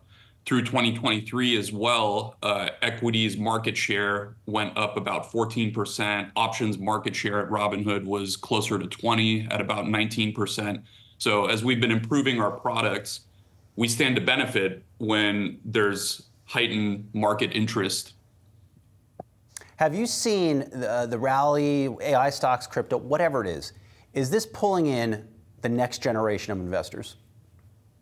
I think you're seeing a couple of things. Certainly there's heightened retail interest, and you're seeing investment apps getting more downloads. You can look at kind of the public app store rankings, and there has been a resurgence in interest in investing. Certainly we've benefited from that. But what's really interesting is it's not just the markets, and it's not just individual AI stocks in crypto. You look at our retirement business, more and more people are interested in retirement as well. So we announced that we had 1.7 billion in assets under custody in retirement accounts at the end of last year. And recently our CFO was at a conference. He said that number had close to doubled at over 3 billion just in a couple of months. So there's general interest in long-term investing as well, and we're excited to be serving that market. Are investors still looking at Robinhood as a trading platform? Because I've been following a lot of the work that you and your team have done, really over the past 12 months, a lot more innovation, 24-hour trading, a push into retirement products. Do you ultimately want to be that one-stop destination for, that maybe perhaps replaces going down to your local bank branch and using it for whatever you want to use it for? There's three things that we're focused on right now. Number one, we want to be number one in the active trader market. So active traders are very important for us.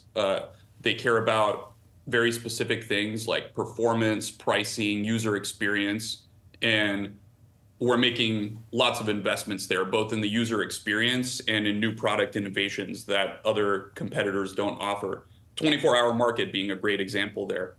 But we don't want to just serve active traders. And so we want to grow wallet share with our customers. We want to help them build wealth. And that's the second priority. And that's where Robinhood Gold and our high yield products come in. That's where retirement comes in. And of course, the credit card, where we're entering a new product category that's very important to customers. Then the third area of focus is expanding internationally. I think the last time I was at your show, we had just announced the UK launch, and we had also launched in the EU. And we see a huge opportunity there, hundreds of millions of consumers that are underserved. And that's sort of our beachhead to the rest of the world. What is the size of that credit card business? How big could that be 12 months after launch? And where exactly are you with that product? One of the reasons we're so interested in the credit card market is it's so big, right? Over 80% of US adults have a credit card, at least one. There's hundreds of millions of credit cards in circulation. in the US alone. And if you look at the credit card market in general, we see three things. Number one, it's large. Number two, the incumbents are enjoying very large margins. So the profit pools in that business are very large. And the third is it hasn't really been digitized yet. So the experience of a credit card, I mean, sans Apple Pay, is pretty much the same as it was 20 years ago. And when we see those three things, we see a great opportunity for us to enter the market and disrupt. So it's getting close. The team's been working hard. I've seen the designs, and we'll be looking forward to unveiling it shortly. Vlad, just before you came on, we had the opportunity to talk to SEC Chair Gary Gensler, and towards the end of the conversation, they were talking a lot about crypto and the moves in crypto. The chair noting that the sector is rife with abuses and frauds, and at some point, maybe the investment public is putting their own investments at risk. I mean, bigger picture, what do you think about this move in crypto, and do you think investors truly understand what they're getting in the crypto space right now? I think if I had to look at this move, it's we see a supply and demand imbalance starting with Bitcoin, right? So all of these new ETFs came into the market. They've been gathering assets. We're now able to more easily plug institutional interest, of which there's a lot in crypto, and they've been generating more demand. You also have the Bitcoin halving, where there's less supply coming in, and I think the market anticipates that. I do think the crypto space is quite broad. It refers to a lot of things now, including just coins that a couple of software engineers overseas can launch on an exchange. And I think with that level of decentralization and sort of access are risks. But then you look on the other side of the spectrum, and there's significant institutional interest in adding Bitcoin and other cryptocurrencies into customers' portfolios. More and more large institutions and endowments are starting to look at it. Governments you've seen start to look at it too, like El Salvador, for instance, but I think we anticipate that might not be the end of that. And so I think that's very much entered the mainstream as an asset that customers need and look to add in their portfolios. Vlad, you've been leading this company really through a series of big moments for investors. Of course, a couple of years ago with the meme stock frenzy, but right now markets at all-time highs, crypto all-time highs. What lessons are you putting to play today, leadership, operationally, whatever it might be, things that you learned a couple of years ago, what are you putting into play now? Yeah, I mean, a couple of years ago felt like a different world. It felt like we didn't really have to operate particularly well as a company to do well. In COVID times, the tide sort of lifted all boats. Now, starting in 2022 with the increase in interest rates, it sort of washed out a lot of the excess in the markets, and we've had to operate differently. So just emphasizing efficiency, performance, focusing on the things that are incredibly important, making sure that the team is aligned and we've got the top talent. I think these are all things that the management team and myself have learned over the past couple of years. And now when we see a little bit of a recovery and, if interest rates then start dropping, as many are predicting, we should see that turn into a tailwind for the business in a big way. It's always great to get a few minutes with you. Thank you always for making time for Yahoo Finance. Vlad Tenev, Robinhood co-founder and CEO. Have a good weekend. We'll talk to you soon. Thanks, Brian. I appreciate it. All right, coming up, investors are preparing for a likely Trump-Biden rematch in 2024. We'll break down the economic policies of both right after this break.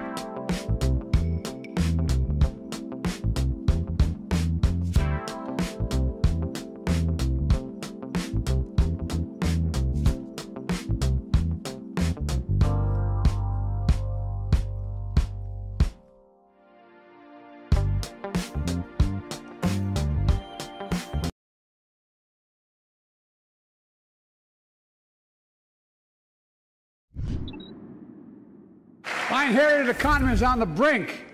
Now our economy is literally the envy of the world. 15 million new jobs in just 3 years, a record, a record. Unemployment at 50-year lows. A record 16 million Americans are starting small businesses, and each one is a literal act of hope. Well, that was President Joe Biden Thursday touting his economic achievements during the State of the Union address. The president hinted at key policies he planned to unveil under a second term, but new polls show Biden trailing behind former President Donald Trump in a head-to-head matchup that divides even bigger on the issue of the economy. Let's bring in Henrietta Trey's, Veda Partners Director of Economic Policy and Managing Partner. Henrietta, it's good to talk to you today. There was a long list of policies the president unveiled during the State of the Union, whether it was on raising corporate taxes, bringing down drug pricing, limiting executive compensation. You know, how much of that you think landed with those voters out there who are still undecided, although I get the sense it's a very small portion of the electorate right now? Right. The undecided basket is the name of the game. You know, Republicans are going to vote for Trump and Democrats are going to vote for Biden. They're both very popular with their bases.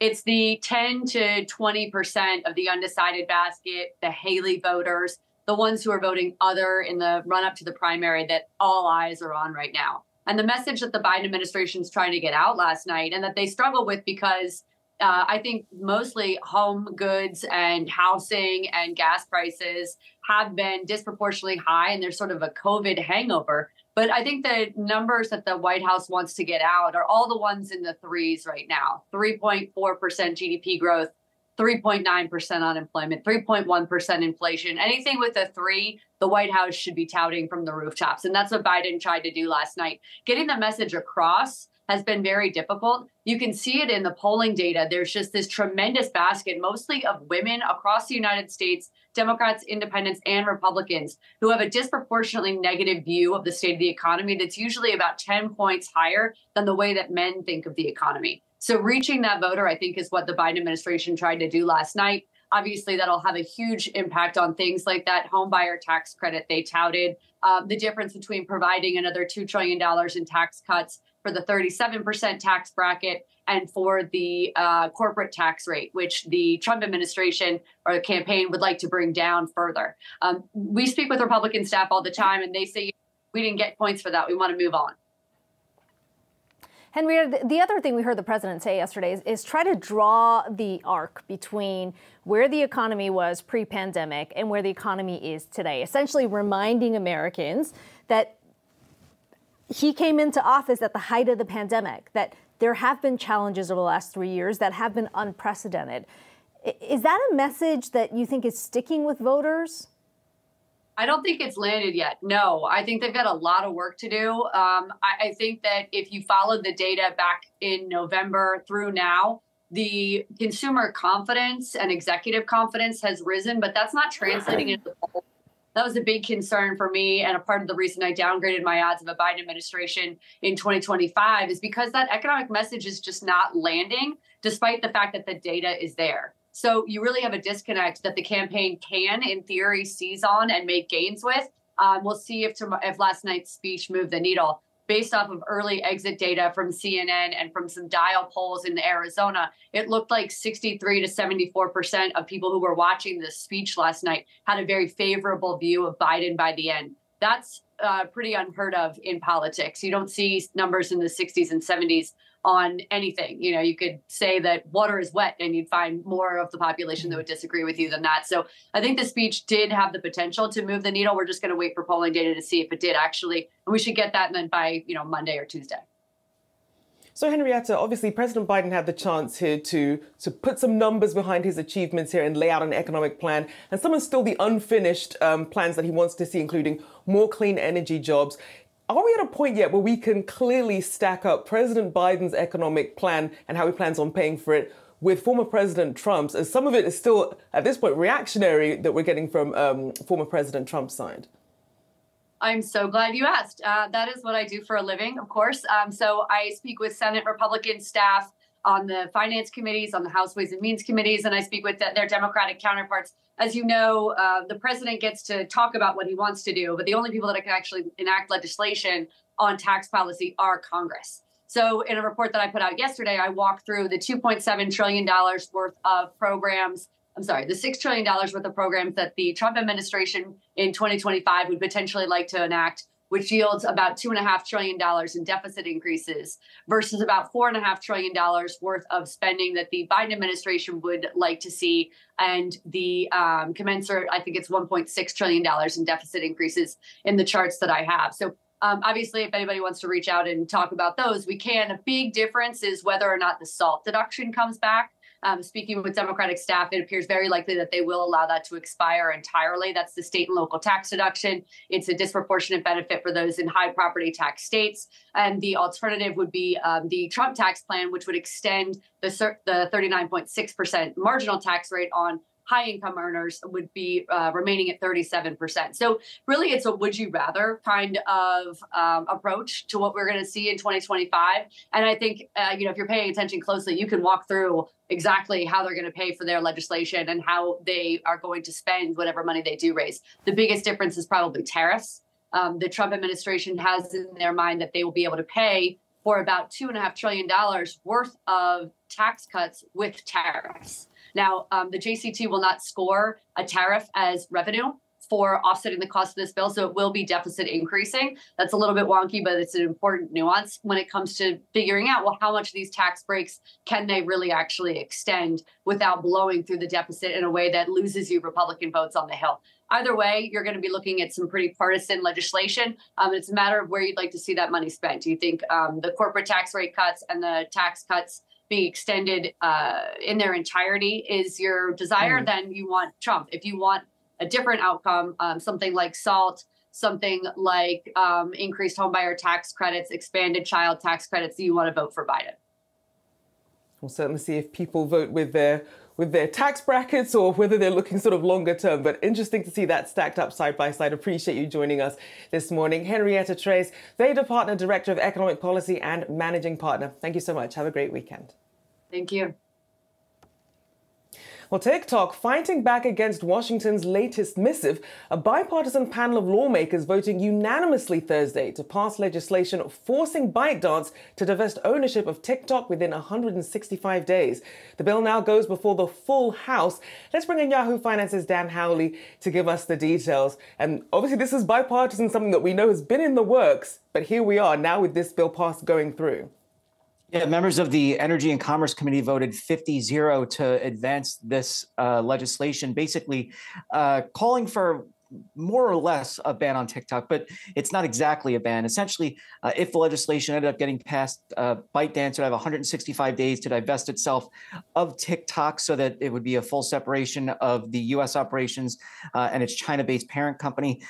If they don't do that, then Google, Apple, they wouldn't be able to host anything to do with TikTok after that point. So it's more or less a ban on the app. Now, because TikTok saw this, obviously, as did everyone else, what they did was they started putting notifications when you open the app, telling users to reach out to their local representative and tell them they don't want to use the app. According to some representatives, it was just basically the only way to get into the app was to make a phone call. So some of them were getting calls and then hangups. But this is clearly TikTok's way of saying, look, we're not going to take this lying down. They say that they don't have access to Americans' user data, they say that ByteDance doesn't have access to Americans' user data, that the Chinese government doesn't have access to Americans' user data. But there have been some reports where there's been mention of workers in China at ByteDance having some access to U.S. user data. And really the fear here from the politician side is that if the Chinese government gets access to Americans' user data, they may be able to manipulate that in some way or get Americans to agree with a point of view that helps the Chinese government. They say that this is an example of it by getting people to call their representatives. You can argue that it's just being part of a civic-minded society, but there's the fear that this is the kind of mobilization that they don't want China to be able to do with regards to TikTok. So we're going to have to see if this actually goes and passes the House, and then a version would have to go through the Senate as well. But President Biden is behind this, and it appears as though there's a lot of support if it's going 50-0 in this committee. Yeah, lawmakers reportedly getting flooded with those calls from TikTok users. Always the fear, right, Dan? You don't want to upset some of those users, but we'll see where this goes. It has been an ongoing issue. Dan Halley, thanks so much.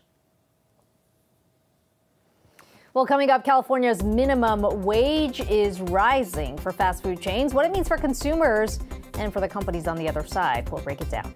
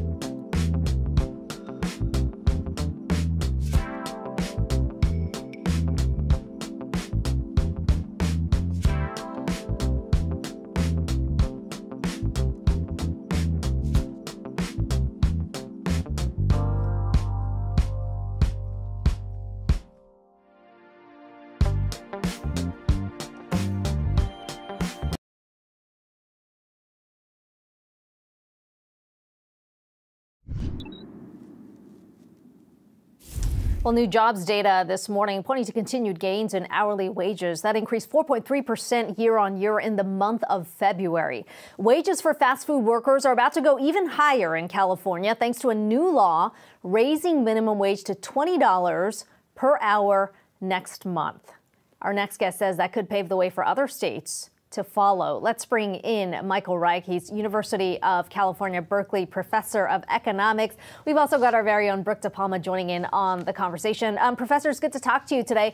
You know, the thinking is always that when you've got wages that push higher, that isn't necessarily good news for businesses. How are you assessing the impact to businesses, whether they are franchises or company owned? Yeah, it's probably going to affect the franchises and the company-owned stores about the same, because the wages are about the same and the share of labor costs are about the same in both. The increase seems like it's really big. It is big. It's an increase from the state minimum wage, which is now $16, up to $20. That's a 25% increase, and it affects about 600,000 fast food workers, and there are probably about 37,000 fast food stores in California. So those are pretty big numbers. The actual increase in the wage, though, not the nominal increase in the mandated minimum, that's 25%. The actual increase is going to be a lot smaller. It's going to be more like 5%. And that's partly because about a third of the state already lives in areas like Los Angeles or San Francisco that have their own higher than state minimum wage. And it's partly because many restaurants already offer wages that are above $16.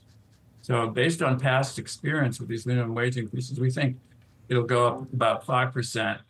And that's that doesn't sound quite as scary.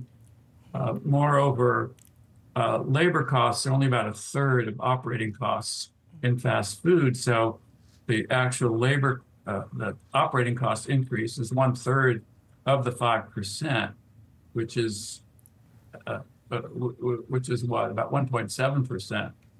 So that amounts to, for a $5 Big Mac, that would be 8 cents. That's not going to deter most consumers. I think restaurants will be able to weather this quite well, given these actual facts, as opposed to, the fear, minimum wage increase of 25%. And Michael, when you think about the pricing power that these companies have here, higher menu prices seem to be the go-to answer. Will that be enough to offset, and will demand still be there for these smaller, higher prices? Yeah. Well, I mean, fast food prices have increased about 20% in the last few years, but not because of minimum wage increases. They've gone up that much in the states that are still at $7.25 minimum wages. So there's clearly other things that affect prices. If you just try to isolate the effect of this minimum wage, as I said, it's going to be about less than 2% of the existing price level. And the Department of Agriculture has done some very good studies in their economic research service showing that prices increases of that magnitude don't affect demand very much. Hardly at all, a little bit. In fact, probably the price increase will be greater than any decline in demand, and that'll actually leave the store owners better off because they'll have more revenue. So, Michael, two questions on that. Number one, if this goes beyond California, that's the big question. How inflationary is that likely to be? But also, number two, as businesses try to adjust costs here, does that mean this will push more to automation? Okay, well, first of all, this is a one-time increase. It's not going to affect inflation, a year or two from now. It's probably all going to be, the price effect will probably work its way through within 3 to 6 months. This policy could spread in other areas. We have a very heterogeneous terrain across the states, what the minimum wages are. The minimum wage is already $20, a few pennies shy of $20 in Seattle, and close to that in Denver. But then there are about 20 states where it's still $7.25. Will this be copied in other states? I think we have to see how the experiment works, but it's possible. It's just like minimum wages that increased first in California have spread in other states. On your other question about we have seen that. Michael, I apologize. Unfortunately, we're going to have to go. We're unfortunately out of time here, but really appreciate you joining us today. We'll have to pick up the conversation again. Michael Reich, University of California, Berkeley, Professor of Economics. Good to talk to you today. Appreciate the time. Thank you. Well, coming up, how higher for longer rates could make or break some investors' retirement plans. That after the short break.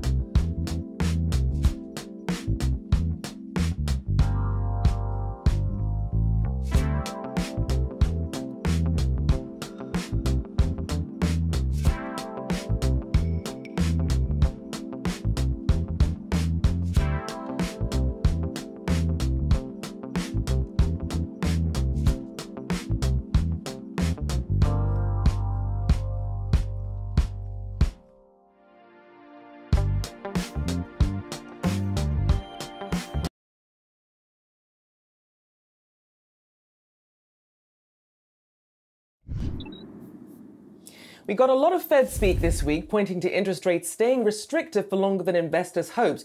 But with rate cuts expected later this year, how could those impact those near retirement? We have our very own Kerry Hannon with us on this. Good to see you, Kerry. So what should people keep in mind as they're getting ready to recalibrate into retirement? Absolutely. Great question, Rochelle. Here's the great news is this is actually super news for people who are near retirement in the sense that, you know, if the opportunity to lock in at some of these higher rates on things like CDs and money markets and treasuries, this is an opportunity to really give yourself that buffer for those early years in retirement in particular, where you might need that cash for your living expenses. And I think we've all seen, you know, a pretty sweet run up in the equity portion of our retirement portfolios in the last year. So this is a wonderful time to take a good look and just maybe lop off some of those equity appreciation there and put that over into some of these safer, more secure things. Treasuries in particular are wonderful because, you know, you can buy those directly at Treasury Direct, and they are free from, in general, local and state taxes. So that's another good opportunity. But they're all, you know, bumping over 5%. So take a look at these. But no one is saying to get out of equities altogether because, my goodness, if you've got a couple of decades ahead of you in retirement, you need that equity portion of your portfolio to continue to grow. So what this is really about, it's about rebalancing, like you said, recalibrating. So I think it's just a great time and people really need to jump on this. The decision to retire is a whole different ball of wax about whether you actually have enough saved to support the lifestyle you want. But for near retirees, this is a super opportunity to get in at some of these high rates with low risk. Can certainly lock in some goodies there and perhaps take a little some of those equity profits, put it into something a little less risky, at least at this point. Appreciate you as always, Kerry Hannon. Thanks so much. Thank you. Well, that's it for now. I'm Rochelle Akufo alongside Akiko Fujita. Thanks for watching Yahoo Finance and have a great weekend.